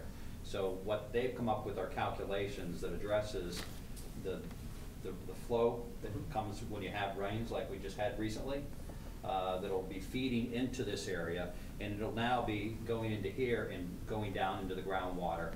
And then after it's been treated, only a certain amount of it will then go into the 24-inch pipe and feeding down there. So what they've come up with are calculations that supposedly address that whole thing and split, like he was saying, where the water goes, storms versus groundwater. So you're still gonna be picking up groundwater though? Well, as part of this solution, I mean. We don't know, but we're suspecting that that's what's happening. I mean, when you have the wetlands across the street there, and once things were put in place where you create a sub-slab drainage system underneath the initial building, that acts like a sponge and it tracks water. And so that's just part of the whole calculations of what's going on. Whereas before, that may have been feeding into Ice House Pond. Now it's being, diverted back down to here. So then eventually it all flows into the water as it comes out of Ice House Pond and continues down through the watershed area and so forth. But now it's just being affected by the development that's taking place. Yeah. Right. So the goal here was to create a situation where it won't be standing there 10 months, 11 months out of the year. That makes sense? That answers my question. And to the chair, I want to say Carrie did a very good job of explaining in layman's terms the part where it says the HydroCAD model and the drainage calculations has been revised to model the existing conditions at the pond near the dumpster area, which is way more complex, as he explained. Much better explanation. Any other questions from the board members on that? Thank you very much for the We can check off stormwater management. I think we can check it off now. Thank you. I have one quick question. What happens if it doesn't work that way? All right, so the question from the audience was, what happens if it doesn't work that way? Backup plan, or, I mean, I don't have an answer on that. Yeah. What we are doing also is we're, part of what had taken place was that we're raising that discharge, the large detention basin, which is in Sandy's backyard. We're cleaning out all the growth that's in there. And Dave talked about some of the different changes that we're making in there. I talked about some of the additional ones, how we're splitting off the water into different areas. What we're also doing is we're raising the basin of the larger area by, I think, 10 inches. Yeah. So it's bringing us, part of what the question was before was, are we down in the groundwater, okay, the existing groundwater, by being at the level that we were? And so after back and forth that Marquidon has done with Beta, they've determined that if we bring it up 10 inches, okay, it's going to bring us up, I think, 4 feet above the top of the groundwater, which will allow for it to take longer for it to get down into the groundwater, and she consequently won't see the standing water back there because we're raising the whole thing up. We're able to raise it up because we're now splitting up where the water goes with the first detention basin and the second detention basin. So how civil engineering works and how the calculations work, I can't speak to. So to that point, through the chair, if I may, if you had said on your opening statement that retention pond in the back needed to be cleaned out, now shouldn't that be done on a regular basis anyway? I think that's part of what the proposal is that Beta and Marquidon have put together, is that we're going to keep that clean so that it doesn't become grown over and so forth. Yes. Yeah, because I think I was the one that brought up in the initial about the stormwater in front of the buildings being standing water there. Which is a completely separate right, issue. exactly. You had made that point very, very clear on that aspect too. But again, now then going back into that, the parking lot area and the roof area, and having that run off into 2 separate units now as opposed to the one. Right. You're expecting a fix there, and I think I heard Sandy say, well, and if it doesn't work, but in all intent and purpose, what we're trying to do now is to fix what was broken in the first place and maintain that to a higher standard. Is that correct? Yes. I think originally none of us knew how much groundwater creating that new building and creating a slab drainage underneath the basement, the lower level, which you want to do so that you don't have water when it rains and the groundwater comes up coming into people's living environments. Yeah. You don't know how much that drainage is going to be attracting absorbed from across the street. Right. None of us knew that. So I think that's what we've determined now has created that ongoing water in detention B basin, the one back of Sandy's house, and that's why the fix between the 2 groups was to split it up, number 1, and then raise the basin, number 2, so that it's higher up out of the groundwater, so it has the ability to be already down lower. So it'll drain and then go into the underground aquifer that continues on its way as it continues down. Okay, thank you. Sandy? That sounds good. I really don't have any trouble with that, but however, a couple of years ago when this whole thing was implemented, there was a lot of problems, and I went from board to board to board to board to board to board to board. I mean, it was a loop. No, it was nobody's problem, but it was everybody's problem. They didn't know who to go to, and it was ridiculous. It's worked pretty well, and I have to say the Golden Pond has stepped up and sprays us, because we did get a lot of standing water. There was supposed to be none. And so the mosquitoes, which, with all the illnesses, they've been spraying our land. It's made a huge difference. So I'm fine with what Larry and that group wants to do. However, I would like to have some sort of a caveat that if in a year or 2 or 3 with this new construction, the whole thing fell apart and it was wrong and there was springs and groundwater that no one calculated in, that we have a place to go, because we don't have one now. So I don't know exactly how that would be written in, or it could be looked at, or who would be ultimately responsible, but I would like some sort of a thing so that and there is actually another couple of neighbors that would be impacted by this. We know who to call. Right. So that's a fair point. I'd just like to get some clarification. Thank you, Sandy, on that from Jennifer. Is there the ability to put a special condition in? Saying what? I'm not exactly sure. So fail-safe. Well, like a bond to ensure. I guess I'm looking for some ideas. It could be a bond, or it could be something. I don't know if that's outside of our scope or purview. I think it kind of a little bit. I mean, I'll have to look. I mean, that's. a little. I mean, I don't wanna make something onerous here or create something that. Like, who's gonna enforce it? That's the question. Right. I don't think this board is in a position to be able to do something like that. I'm just trying to be sensitive to both the applicant as well as the abutter. Shoot through you, Mr. Chair. But we've put conditions in every other development about removing snow removal. So why can't we just do something with this that they would agree to, you know, keep the drainage pond clean? Right, well, they have an O&M, they should have an O&M plan for the basins. Mr. Chairman, if I may, Joe Marquardt, head of the design team. In respecting the concerns voiced by the abutters, we have beefed up the operation and maintenance plan with the frequency of the inspections, the level of detail on the inspections, and we have tied it very closely to review by the Conservation Commission. Our periodic logs of our inspection reports will go to DEP and the Conservation Commission.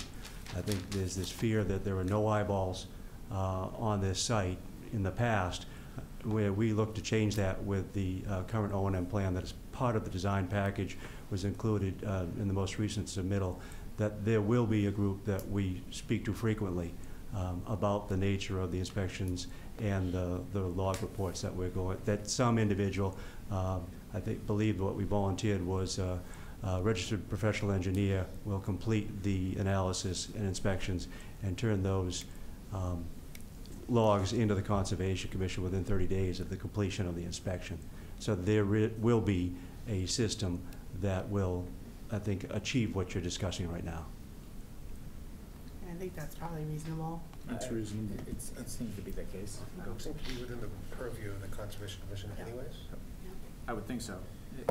My only follow-up question on that, Joe, might be about cleaning out the basins on a regular basis. Is that part of the O&M plan as well? Oh, absolutely, yes. Okay. Yep, there's going to be a 6-month review after the construction era, and then they'll log, they'll weed whack it, they'll clear out any debris and sediment, and then do their inspection report. And if there's a glaring weakness, they'll set up a remediation program with the owners of Golden Pond on how to fix something that appears to be a recurring problem as a result of construction or design. So there will be a check and balance. To that, may I, Joe? Is that, would that constitute on an annual basis cleaning out those retention ponds or no? I believe it's every 3 months during the construction era, Yep. and then every 6 months perpetually after the construction era. So within 2 years, we'll be on a program where we relax to every 6 months. Okay. Is that something that should have been in place, or is this a new regulation or a new? It's something we proposed originally. We're looking to put a little more teeth into it this time because of the concerns raised. And there's also a recognition around Town Hall that we need to beef up these inspection protocols as a matter of course. So it's in keeping with something that we wanted to achieve. It's in response to some concerns raised by the neighbors, but it's something that's happening on all the projects we're involved with. So just respectfully, I guess I tap into the concern of the neighbors. If it should have been done and there wasn't a way for neighbors to mitigate for that, to get attention to that, how do they do that? Because the system you just outlined was the one that was in place and it's gonna work now, but it didn't work before. I'm just, where does a butter, an interested neighbor go if they have difficulty, and how can they affect action? I think their avenues are the same as they've always been. If I were in their shoes, I would contact both Conservation Commission, DEP, and the owners of Golden Pond to see if the program is being adhered to. Okay, thank you. Just to my fellow board members, I'd like to find a way to condition it, just because I think we recognize that the system as outlined didn't work particularly before, and we need to have some way to make sure that we can make sure it does work. Is there a compliance officer, Jennifer? I mean, technically, me on behalf of you, but I'm in this position if it's not me, if I leave. Not that you're going to, that's not what you're saying. Wow. Use the third person vernacular, right? That's right. And we can incorporate the maintenance plan into the. Yes, it's part of the pack. It's Right. not even part of the conditions, but as part of the approval, it will be part of the decision. If I may, through the chair, part of this project is a multi-year project, multi-phase project. On one hand, Kerry's been a very good steward of Ice House Pond and made it a destination, again, where people could go and enjoy it, as well as the senior citizens that are under his care. But on the other hand, it's been 2 other phases where it's been an issue. And so I think hopefully the solution is in place, and then, but what happens if it's not? Historically, he's always tried to resolve it. So I've spoken to Sandy and other neighbors that have been concerned, and he's been responsive and working with them. And as we've seen tonight, they're working together to resolve questions like the paths and what's going on with the detention pond. I'd like to see us put a condition in that specifically says, spells out that if there is an issue a year from now with the detention pond, that it's acknowledged that the management plan is existing and I think it would have, not to interrupt you, Frank, Sure. but I think it would have to say something like that the operation and maintenance plan for the stormwater management system will be adhered to, and if it's found to not be adhered to, it would be considered a violation of the site plan approval, which would then bring them back before you, and then at that time the board could make a decision on how to react. I'm not sure that we can sit here now and say, if they don't follow it, we're gonna punish them this way, and this way. But I think if we say that it needs to be adhered to, and if it's found to not be adhered to, if we get report back from DEP or Concom that they're not adhering to it, then that we would consider that a violation of the site plan approval, and that we would then bring them back before the board. I think you try to keep it simple, and that seems to me like a logical, and they've got the O&M plan. They've already kind of thought through this. Now it's more a function of just adhering to it and. Sure. well, I'm sure they'll adhere to it, but will it work? And we all want it, we all want it. In a perfect world. We're going to hypothetical. Right. Right, so they have a plan in place, I Beta's mean, they reviewed have 2 it. engineers review it, I think Everybody's reviewed we have to it. give them that for the Yeah. at Yes. this point. Yeah. The chair, Final- I just want to say, final like, point. last point. I think DEP and the Conservation Commission have expertise over these kind of things. They have engineers. They're going to be receiving reports. It's something that, is part of the order of conditions that they need to comply with, and there is already an oversight board. I don't see a need to add another layer here. Well, we're acknowledging the other layer. And not just that, I mean, like Jen said, I mean, if it was just stated in there as a caveat to what can be done, then great. And I think that's the simplicity of it. Very good. Can we put a checkbox on this? I already did, so. I did too, long ago. Utilities, right, I'm just going down the list, everybody, the best one. Utilities, I had a note from the last meeting, John Westerling, I don't know if there was an update on that. We did get something in writing saying that they did have the capacity, so Yeah. that should be closed out, I believe. So we're all set on that one. That was the water question? Yes. Utilities. Utility. Any other questions from board members on utilities per se? Number 8, Concom. I believe they just got an approval, right, Joe? Joe? About 10 minutes ago. Conservation. You want to recap it at the? Conservation, about 15 minutes ago, voted to close and approve the plan as proposed, the one that you have in front of you now. Okay. If I could add, thank you, Joe, that's been a long time in the works. And thanks for all your help, Joe, on that. Any other questions on number 8, Concom, or design review from planning board members or members of the public? Checkbox. Number 9, public comments, discussion. Anything else? Sandy, we okay? I am okay, as long as I know where to go. Like I said, there was a time when several times I went round and round, and it was nobody's problem. Everybody was concerned, it was nobody's problem. As long as you feel there is a place to go, just in case things don't fall out the way they're supposed to. Other than that, I'm happy with all of it, it's fine. Any problems, 1-800-JOHN Ferrari. Just kidding, Colby, don't put that in the record. It's an 888. Isn't that too many numbers? Yeah. This is good. The 1-900. Thank you. All right, $20 a minute. Number 10, I think we're getting down here, I see the light. Discuss conditions of approval with the applicant.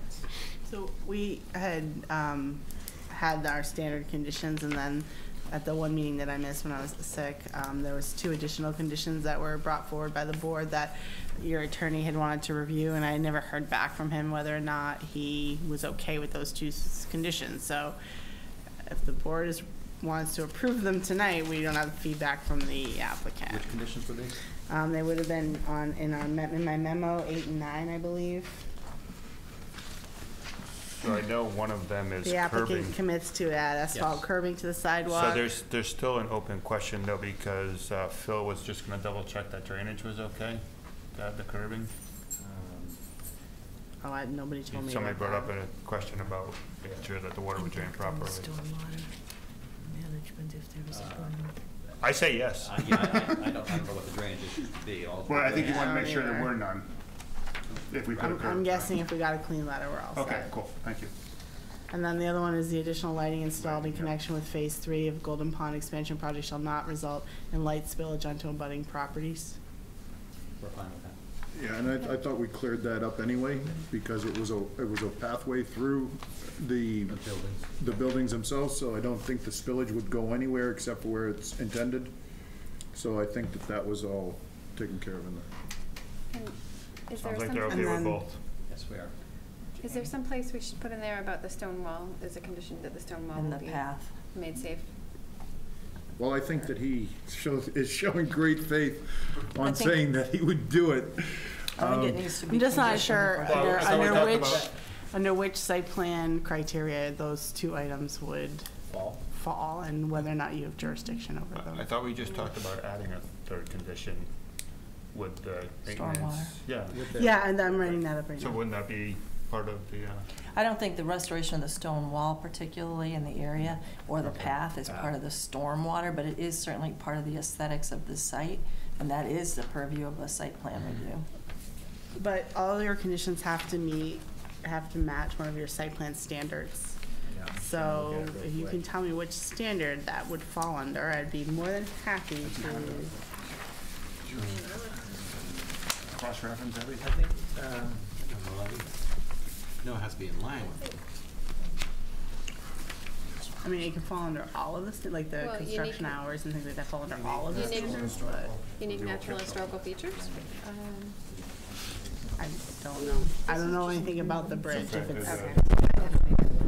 Well, I'd just as soon ask the applicant if he. So, You know, I Hold would on, just like to everybody, say, we're going back and forth. I mean, I believe, I have a public I'm- comment, but go ahead. I was just gonna say, I Go ahead. believe that particular situation sounds to me like an agreement between the applicant and the homeowner. Right. I don't know that it needs to be a condition necessarily. I mean, unless you feel otherwise. Respectfully, I disagree. I disagree as well. It's not aesthetics, it's safety. There's big, huge boulders that are falling. If a kid tries to climb over them, those damn things are gonna fall on the Okay. kids. This is a safety issue Okay. that needs to be restored. Okay, so to that point, if I may, we have a place that, for compliance is letter B, unique natural and historical features shall be preserved wherever feasible. Is that okay to be? I've already said that we'll. Yes, right. Make a list. And that's, I just want it to be explicit. So maybe just have a sub-bullet under B. That's fine. That just points to the grass trail would be one, and then the restoration or the making the stone wall safe. That sounds good. Let me just say, when I was on the planning board for 150 years, we used to talk about the big bus. Anybody can promise anything. The big bus comes and, hits somebody, and then if it isn't written down, there is nothing to hang your hat on. Okay. So if there's a condition you want, be sure you get it in your decision. That's what I Can you heard be from hit my by the site small plan bus, class too? as well, by the Excuse way. me, You can be hit by a excuse me. small bus. Right, let me just repeat, under number B, I'd have 2 sub-bullets. One would be and the wording here, Jennifer, the maintenance of the grass path. It would be a condition, an added condition on, Yep. as 10. That, Oh, it only has yeah. to tie back to that, this Okay. doesn't get. Yep, so 10 is the O&M plan, 11 will be maintenance of grass path. And stone wall.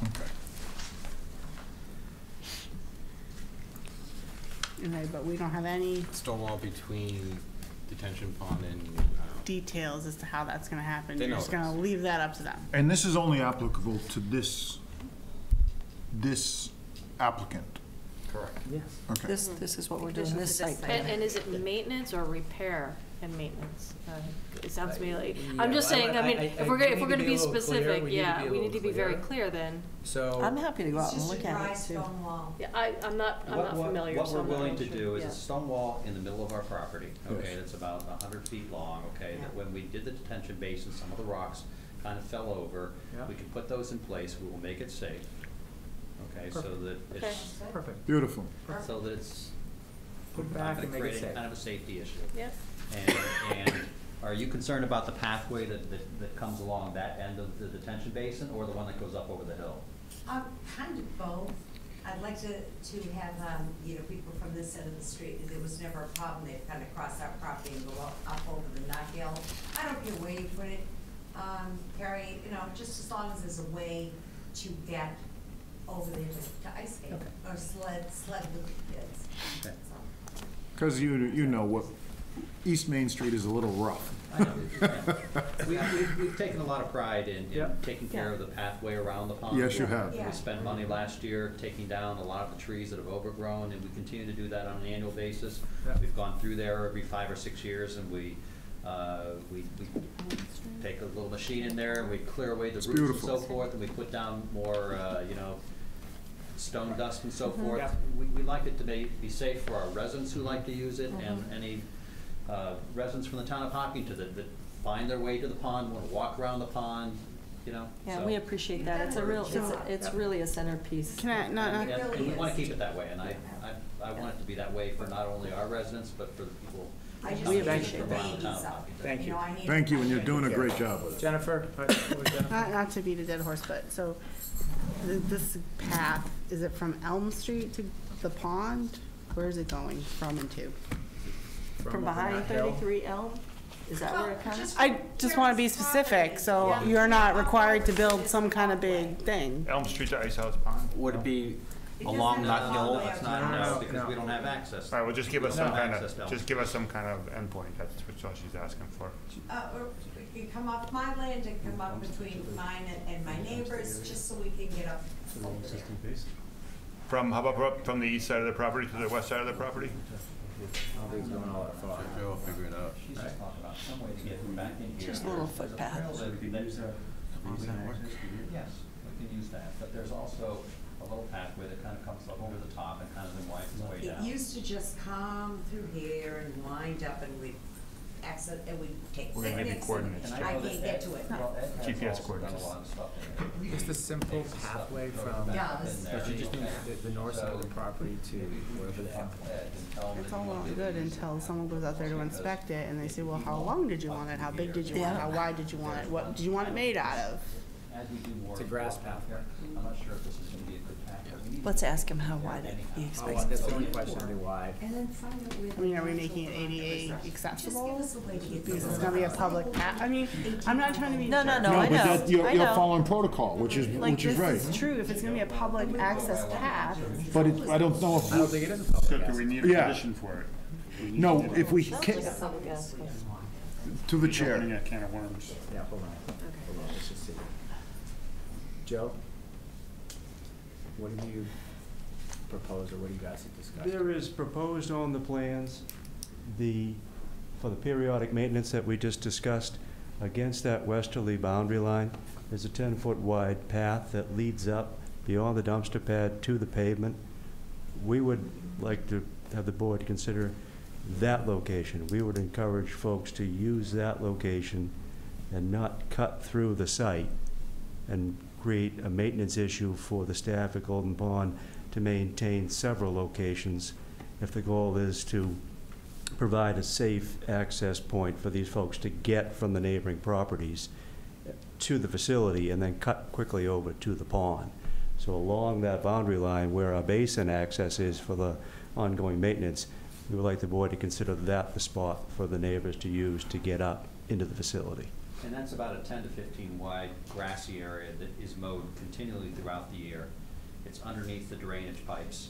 It allows us to have access down into the detention basins so that we can do what we need to down there. So I don't think we need to do anything. So it's our- Around the detention basin, what we've not done in the past is get down in the basin, because we didn't think we were supposed to. Yeah. Now we're gonna be getting down in the basin and keeping the growth out of there too. So all that will work very Well. well. So if it's mowed the way it is, it's an easy path. It is. So it exists. Yeah. If I'm understanding that, Yes, it's just it a slightly exists. different route than what Sandy. So we don't need a used condition. to from- Right. So we don't need the condition here. So we just Well, say. I'm just gonna add that it'll be, Okay.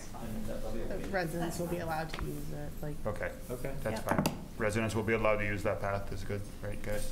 And then, and then I'm gonna do a separate one for the stone wall, will be repaired on the property.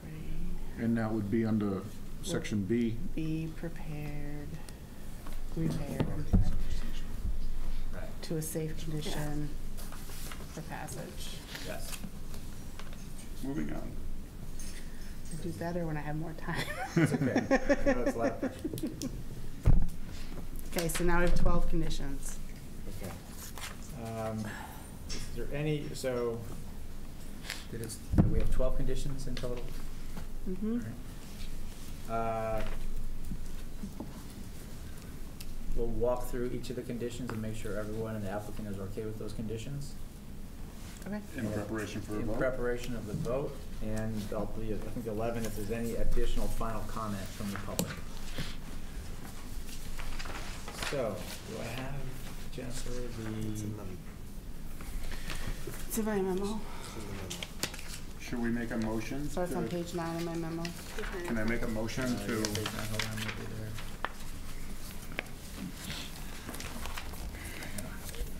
Got it.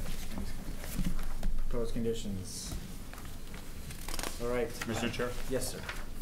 Instead of just reading to the conditions, can we make a motion to approve this condition. with the conditions and read the conditions? With the other additional conditions. Yeah, okay.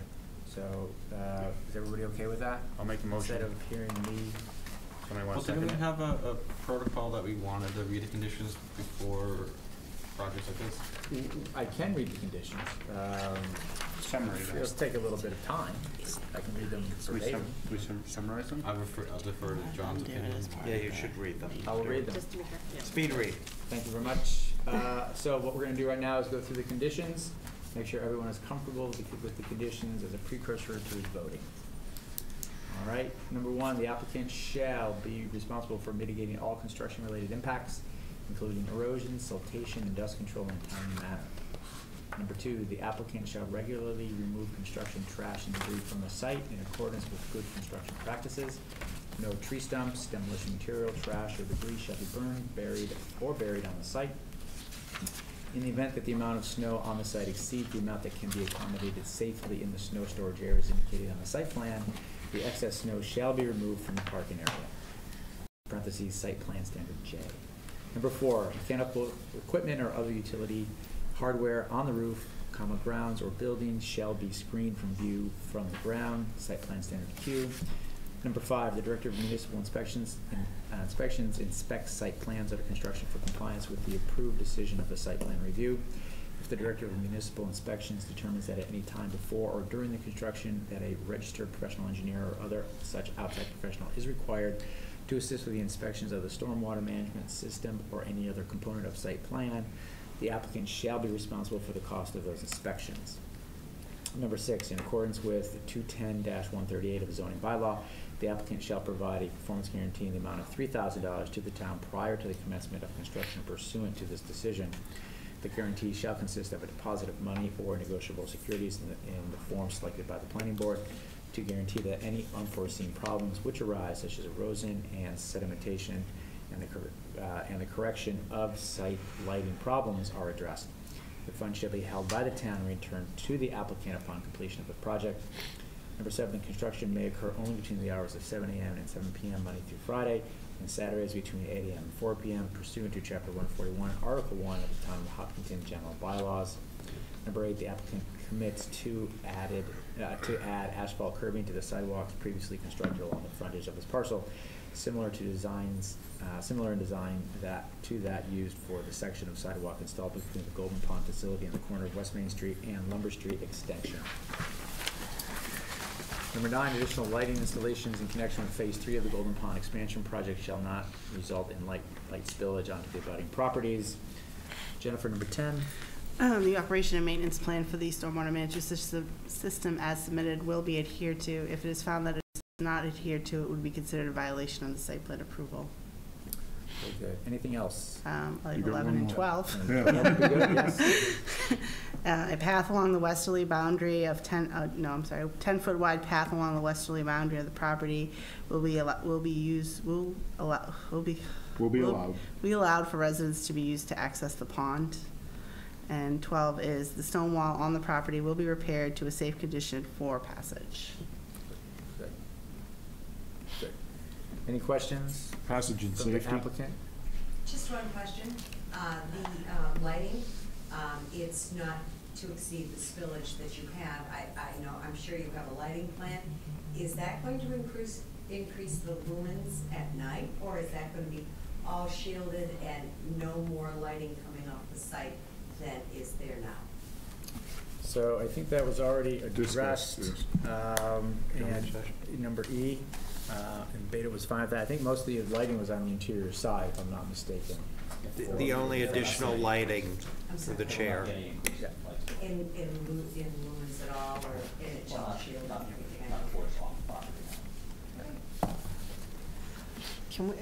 Can I just ask that we designate it, it's a 100-foot stone wall, just for dimensions? Or Estimated. Estimated, thank you, yes.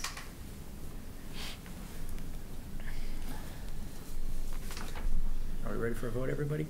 Yes. Just make sure you vote that the plan meets the site plan standards as well.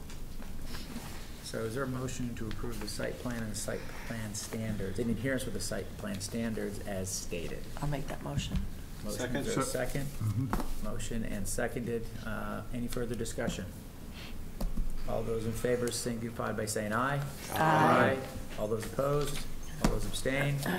Motion carries. Thank you, gentlemen. Good luck. Gentlemen. Do you need, what, isn't there another one? Oh, it's Close two the votes. public hearing. Two votes of conditions, right? Conditions. Yeah. Well, They I combined them. I combined the two. You combined them. I combined the two. Okay. We did a combined vote. You Right. approved Okay. the standard and the plan with conditions at the same time. As stated. heard it. She did. I hear And then just close the public hearing. Yep, a motion to close the public So hearing. moved. So moved. Thank you. Is there a second? Second. Second. All those in favor? Aye. All those opposed? All those abstain? Motion carries. Mr. Chairman, the floor is yours. Thank you. Nice job. Good job. Nice Mr. Vice job. You Chair. Wait to say that. Okay. Now, the other thing I don't think that Jennifer mentioned is to get everything done on the plan. We're going to midnight tonight. Did everything? I thought it already was. She might have left that out of her memo. She left that out of that, my memo anyway. Any of you believe I would stay here till midnight? I'm never worried about that, right? You got our back. So we have the, we're not going to get through everything, but kind of walk through the implementation plan. And the first question that I have is, do we want to walk through all of them in order, walk through the ones that are primary responsibility of the planning board, and then go through the rest of them? I would do the planning board first, right? Yeah, I mean, you weren't here at the last meeting, but I think Yeah. we had talked about doing the planning board ones and Okay. sending a letter to the other boards Right. that have I responsibility. didn't know if people wanted an explanation of what the others meant. Oh. I could give you an update on the historic district one. I haven't sent all those letters yet, by the way. So it starts at 77, Jen, and goes to 92. I think that's It correct. does. Okay. That is correct. So do we need to vote to send a letter to the other boards, or that just And you probably only have to focus on ones that have like either ongoing annual or like upcoming deadlines, like Right. ones that are like 2020 or 2021, I wouldn't. We have a lot of ongoing, as I remember. Yes, we do have a There lot are of quite a few. ongoing. I was saying, I congratulate everybody for having an implementation plan. Now let's just Right. get it that next step forward, right? Yep. So the first one related to the planning board is LU3, encourage site development which follows the natural features and contours of land, minimizes, so it sounds very familiar. Disturbance to the natural environment. I don't know if we need to read through out loud, but if people want to, review it, read it and. I don't think there's any like a direct action on this one. I think it's just ongoing. It's as you ongoing, but I review want to see if projects. anybody has any questions. I have something to add to that, if you'd like, Chair, and that would be that your reference of working with neighbors, not just abutters, was really cool. And if you can put that in there somewhere, or You too can't late. add anything at this Can't add point. anything at this No. point. All right, so it's redundant enough for us to even consider changing or adding to. Right. No, but it's something that we can think about Future. when we have, or if we have action items that we need Yeah, to let's- take to right. reach these goals. Yeah. Yeah, and Right. not only that, but if we have successes, if we can document them and set the example, right? Sure. For other boards and committees Precedent. too. right. If we have specific things to call out, that would be good. So does our zoning currently encourage these things, or do we have any recommended zoning changes? That's a I was actually gonna- $1,000,000 I was actually question. gonna say that, because how is it that we're actually, I'm thinking of the, The solar farm? solar farm, the clear cutting of the lots, the, Oh, on Saddle Hill? Saddle Hill, yes. And, they just went ahead and cleared everything out. So how do we encourage them to preserve mature trees, stone walls? Yeah. And that's, that dovetails with a question that I had on suggestion to talk about is, what is our process, and can we beef up the process, or can we inform the building inspector's process so people are signing off on, knowing about what the rules are on scenic roads? And I don't know what the process is when a developer comes in to a lot. And I don't know if there's a way to implement a little education video or whatever and make people sign off. Well, I think you had met Jennifer with them before they started, as I. Yeah, they knew. that- They knew they're on it. I mean, there was no Right. doubt they were on it. They knew they were on a scenic road. They know from the very beginning. Then they knew the rules. And they don't necessarily have to sign anything or note anything. They or- cut first and ask questions later. Right. Right, so is there a way, so I think that this is a rich discussion point. Is there a way for us to affect a process that minimizes that happening going forward, not throwing any So blame on anybody? What gets done in our office is, Elaine is really good at reviewing all of the sale transactions of the town. And any sale that happens on a scenic road, she sends that new owner a letter. Okay. Identifying that they're on a scenic road and that there are regulations that are in place, and, if you wanna do anything in your property, this is what you need to do. That's So great. she's pretty good at doing that. You see, that only applies to scenic roads, so as a. Well, that's what she an was action- asking about. Yeah. But I mean, that's an action plan, we're saying that's what we're supposed to be encouraging overall. So That's how something do- that's currently happening then, so Yeah. that's good. So that, kudos that that's already happening, but if we're trying to find, do we need to look at another way of preserving it on non-scenic roads? I am definitely amenable to that conversation. I don't know how it's done, but I think that is a rich conversation. Well, And I think we gotta be careful of private property rights as well, so. There's two ways of doing it. One is an actual zoning change, and that's very difficult. The other is basically using it as a bargaining chip. If you want to do this, then we suggest you do this as compensation for it. So if we have discretion to grant approval for something, Right. that is not an automatic we have to actually grant approval for it, and there's a basis, or take situations where, the wording is some other benefit for the town, et cetera. It's incorporation of those type of things as they're kind of our bargaining chip. If you want to get approval for this, work with us on these other items, because we see these as beneficial for the town and help to compensate for this additional approval we're giving it. So that makes sense, except that if they're gonna cut the trees down and then come ask for the Right. approval, then it's too late. So I don't know if there's a way to be more proactive. Well, we fine people for doing that, but.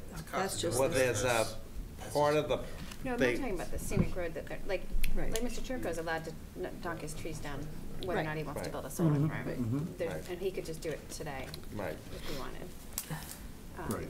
Is there a way to incentivize To incentivize, people? yes. To incentivize people to be more creative and thoughtful about mature trees and scenic features, which you would almost feel like people would tend to that, but It's an you economic can't decision. assume. I mean, at the end of the day, Yeah. if they're gonna get more value by keeping the big trees in, my sense is they would probably do it. But from a development standpoint, Yeah. it's easier for them just to kind of Clear clear cut. cut the whole thing, so they can put in the well and the. Without obstruction. Yeah, without obstruction, and then they're on to the next one, because it's all about Fast, generating revenue. fast Yeah. moving. I mean, I hear you, I'm with you, but. No, I know, I get it. I have a question. Is there an ability to protect larger trees on private property if they don't? Unless they're in a wetland, no. No. Yeah, that's that would be tough. Because the reason I'm saying that is where I grew up in New York, they do have for certain trees that are not scenic, that are in the private property. And historic if the tree is determined to be over a certain age, et cetera. Wouldn't want to take that one to town meeting. That I think is You gotta be a little brave. I think that's. But I think John John, should go ahead and propose that. John, I think the difference in that is that that's a city versus. No. No? No. Village. Village? And then what you have, to Fran's point, is there was someone who, and these houses, the potential houses are in the $3, $4, $5 million range. And even though there's fines for taking these trees down, it's not effective because if you're putting up a $3 million house and you have to spend 50, 60, 70,000 as a fine to do it, it's part of the added cost. It's also a gray area about the legality of that bylaw of New York, of telling people what they can do on their private property. Because it's like here with the drought, where they say even if you have a well, you can't water your property, but that's totally illegal. You can do whatever you want with your well. Some states I don't think it's illegal. It's the same aquifer. They can't tell you what to do on your private property. I think that they can, and I think that they do. To a certain extent, they can, but I think when it comes to private well. Well, we can feel however we want to feel about it, but, yeah, but it's. But I'm telling you what I've heard from other people. You didn't take that water conservation one? I mean, I can't say. I haven't taken the water conservation one, not yet, no, but, I haven't heard from a lawyer, but I've heard it from other people. yeah, no, and I think that we've seen that explanation as residents from the water department. Yeah. In the past, that even in times of severe drought, even if you are on your own private well, it's all the same aquifer, and they're protecting everybody's drinking water. I think constitutionally, how can you tell me what to do on my property? There's all kinds of rules. Well, there's a rule that exists about, About murdering somebody on your property? No. That when people buy land, they buy the topographical aspect of the land. They don't get rights to mineral rights to the land underneath. So if there's an aquifer underneath the thing, it's just like fracking. People can buy land, but if the government wants to go in and buy to frack on that land, they have an access point. They can go in and frack on your land because you don't have the mineral rights to that land. I don't think that applies in this. See, we had the EHAB Spotlight on Water about a year ago, and someone from the Board of Health and from the Water Department, or the DPW, came, and the way he explained it was that they really encourage people in the private wells to conserve their water, because if their well runs dry, then they have to go to the Board of Health and get a permit to drill a new well, but that they could not require them to conserve their water the way they could somebody on town water. That's how they explain it to us. Why do you think So when you under drive the through Same Drinking Westboro, Water Act. when you drive through Westboro, you know, the senior center right on, what's that, Lyman Street, they say using well water? They have a So- sign that says using well Right, water. and golf because- courses do that as well. Because of There are that. exceptions Yeah. for businesses, there are. Golf courses fall under the Water Management Act, and that's how they're regulated. I don't know why we have to argue about this, by the way, because we're not gonna control this one, yeah. Let's, yeah. Pull it out. Bring it back. Okay. There we go. Any more questions on MU3? No, but I don't think that we necessarily came up with a great Yeah. idea, which I Yeah. don't, that's not a It's not criticism. really a but- great idea. I think it's more of as you're reviewing projects. Yeah, just and keeping make it sure focused. you're encouraging applicants to preserve the natural features as much as possible. I think Right. that's what that one is asking. Yeah. MU4 applies to the Hopkinton zoning bylaws. And I think that's what Zach and, you know, Muriel has a couple of comments related to that. Yeah, so not necessarily from my comments. This one, as I was reading through this for this meeting, I'm not really sure that we have ever really done this in a comprehensive, certainly not in a comprehensive way. I think it's a really interesting question and a really complicated question, and one that I don't think the zoning advisory committee or the planning board, any planning board is gonna solve, but possibly a professional consultant could take a look at the master plan and look at the zoning bylaws and give us some insight about how well we are trying to, are achieving our master plan through zoning. I don't know. I just, it's, the zoning bylaws are masterfully complex and layered. And I think part of the issue. So diplomatic. Was that nice? Yeah. Part of the issue is with the town structure of open town meeting. Everything has to go through open town meeting, and the kind of track record is you're better off with a success of a few bites at a time than a large movement at a time. Because historically, when we've tried larger movements, that has garnered the most opposition. I don't disagree.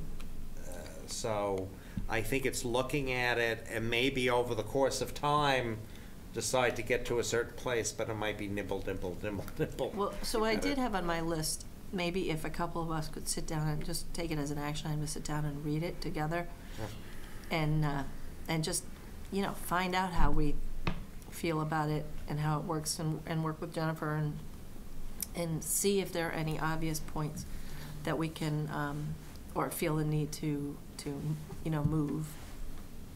So instead of a book club, we have a zoning club. Yeah, it's gonna be awesome. Yeah. It's gonna be awesome. I just wondered, could we get a list of what the zoning advisory committee is looking at this year? Do they? Yeah, I have a work plan I can send you.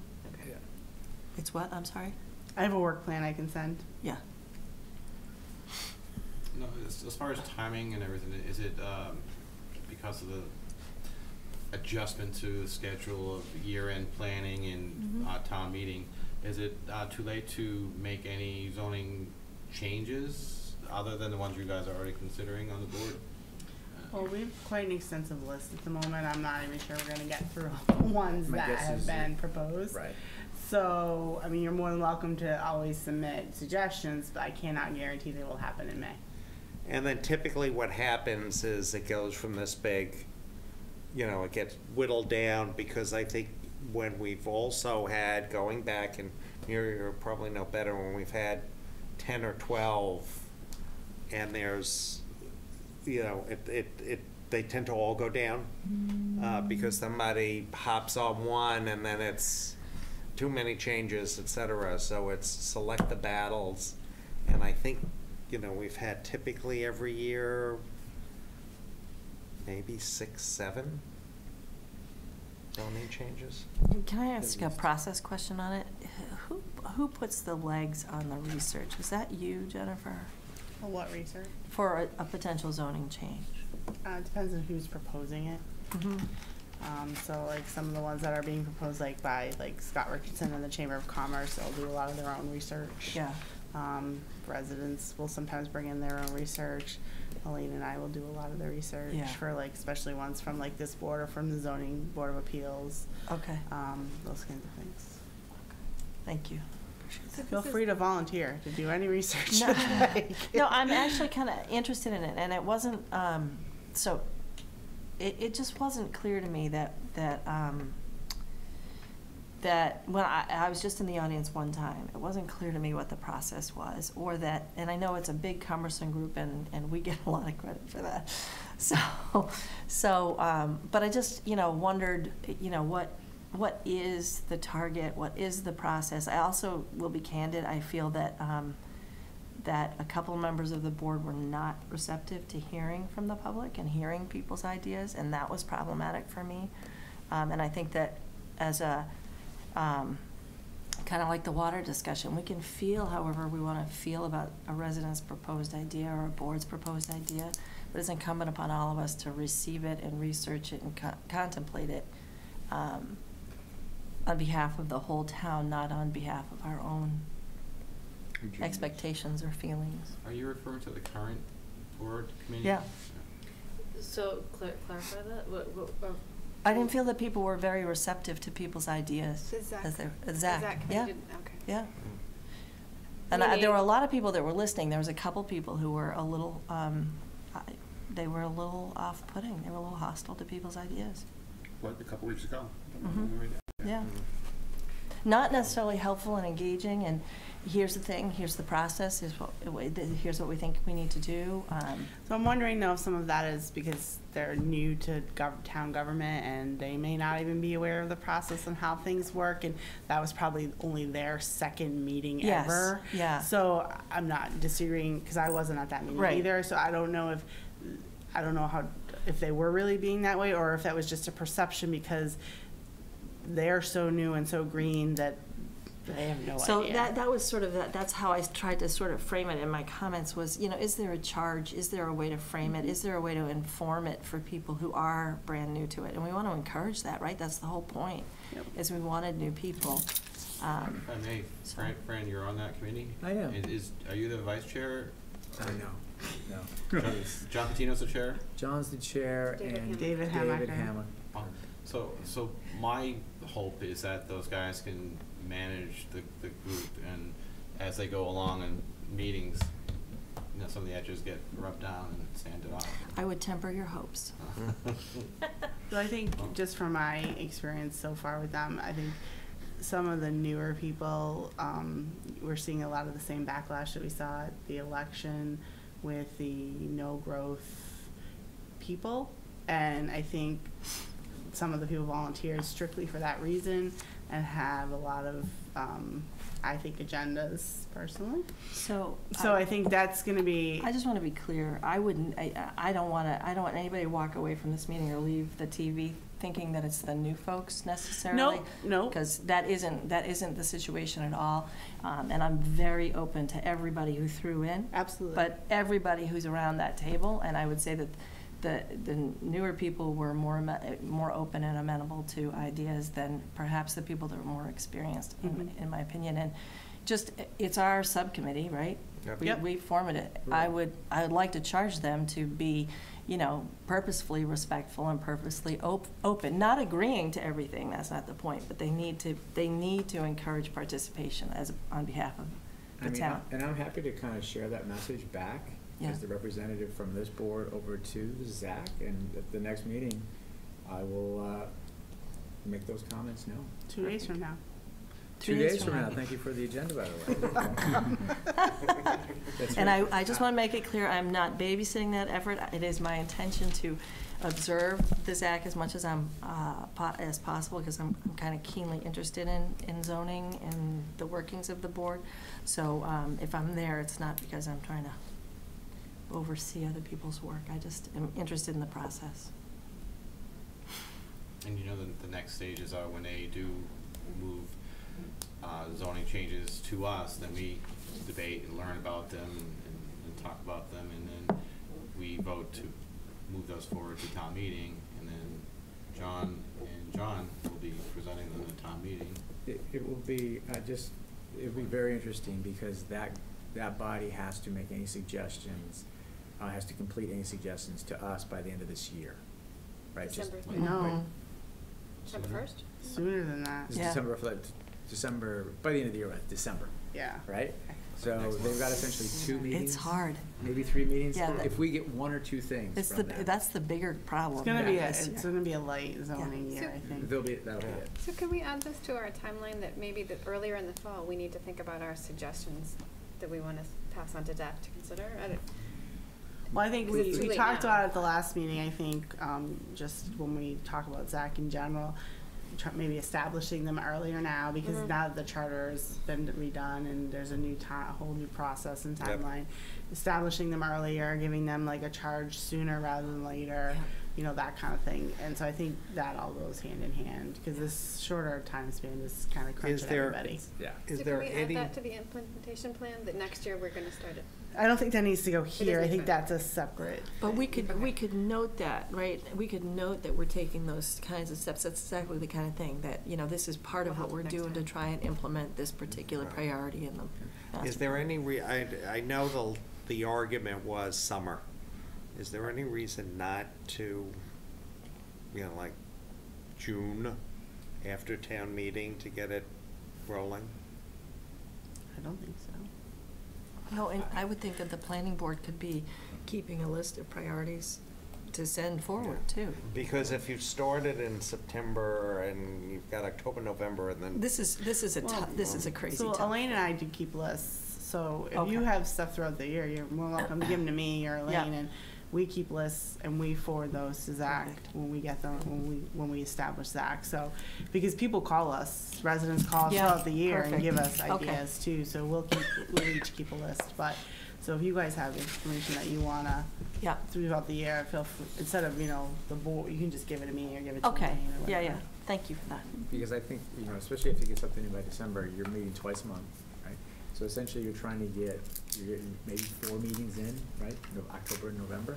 If you started sooner, you'll at least get, 6, 8 meetings, which I think would be enough to have some robust discussion back and forth, and then be able to put a number of proposals for this board to then consider. Because I think if we do it now, some of the ones that are new, it takes a couple meetings just to figure out who's on first.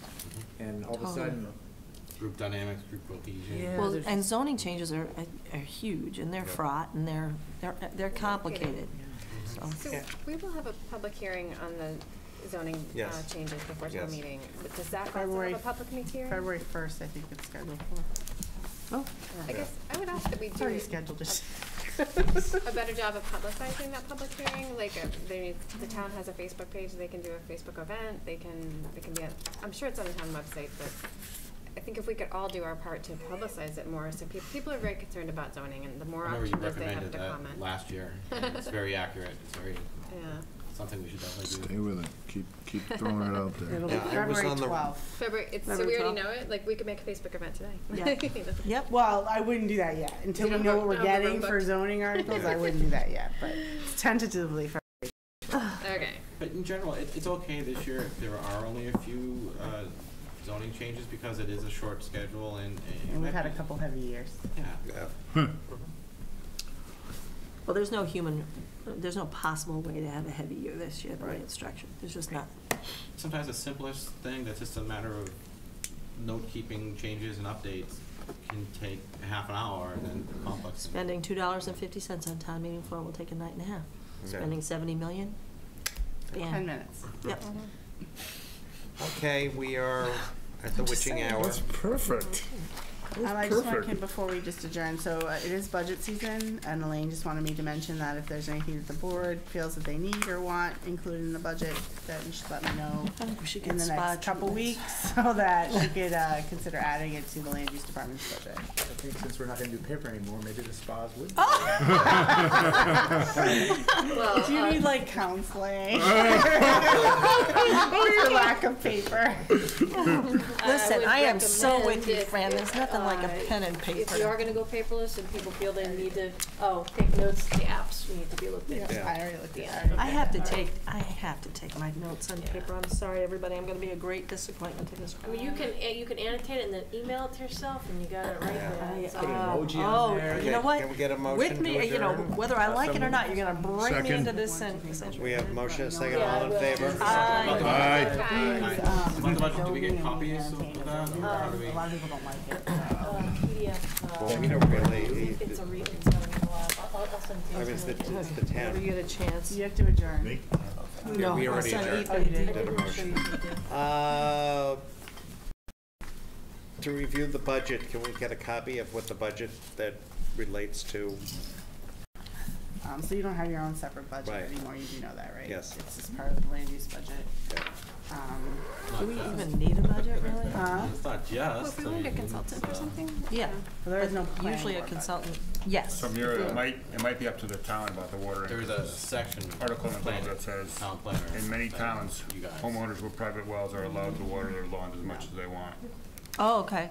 So maybe it is. How do we see I that? don't think there's a way to regulate. Well, so it's not available yet. I So think you're allowed when to it's do whatever you available, want. Elaine always sends it over. I personally believe in tough love for your lawn. If it can't grow, Right.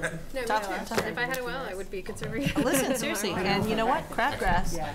doesn't grow that But tall. yeah, no, A she always plus, sends it's it a when it's feature. done. I mean, And it probably holds won't down be the done dirt, till really my only closer to priority. Beginning of December, It doesn't mid-December, grow all year so. round. No, I don't want Should my always lawn. forwards it You know to what's me. funny? I have a well, Well but it's done. contaminated. So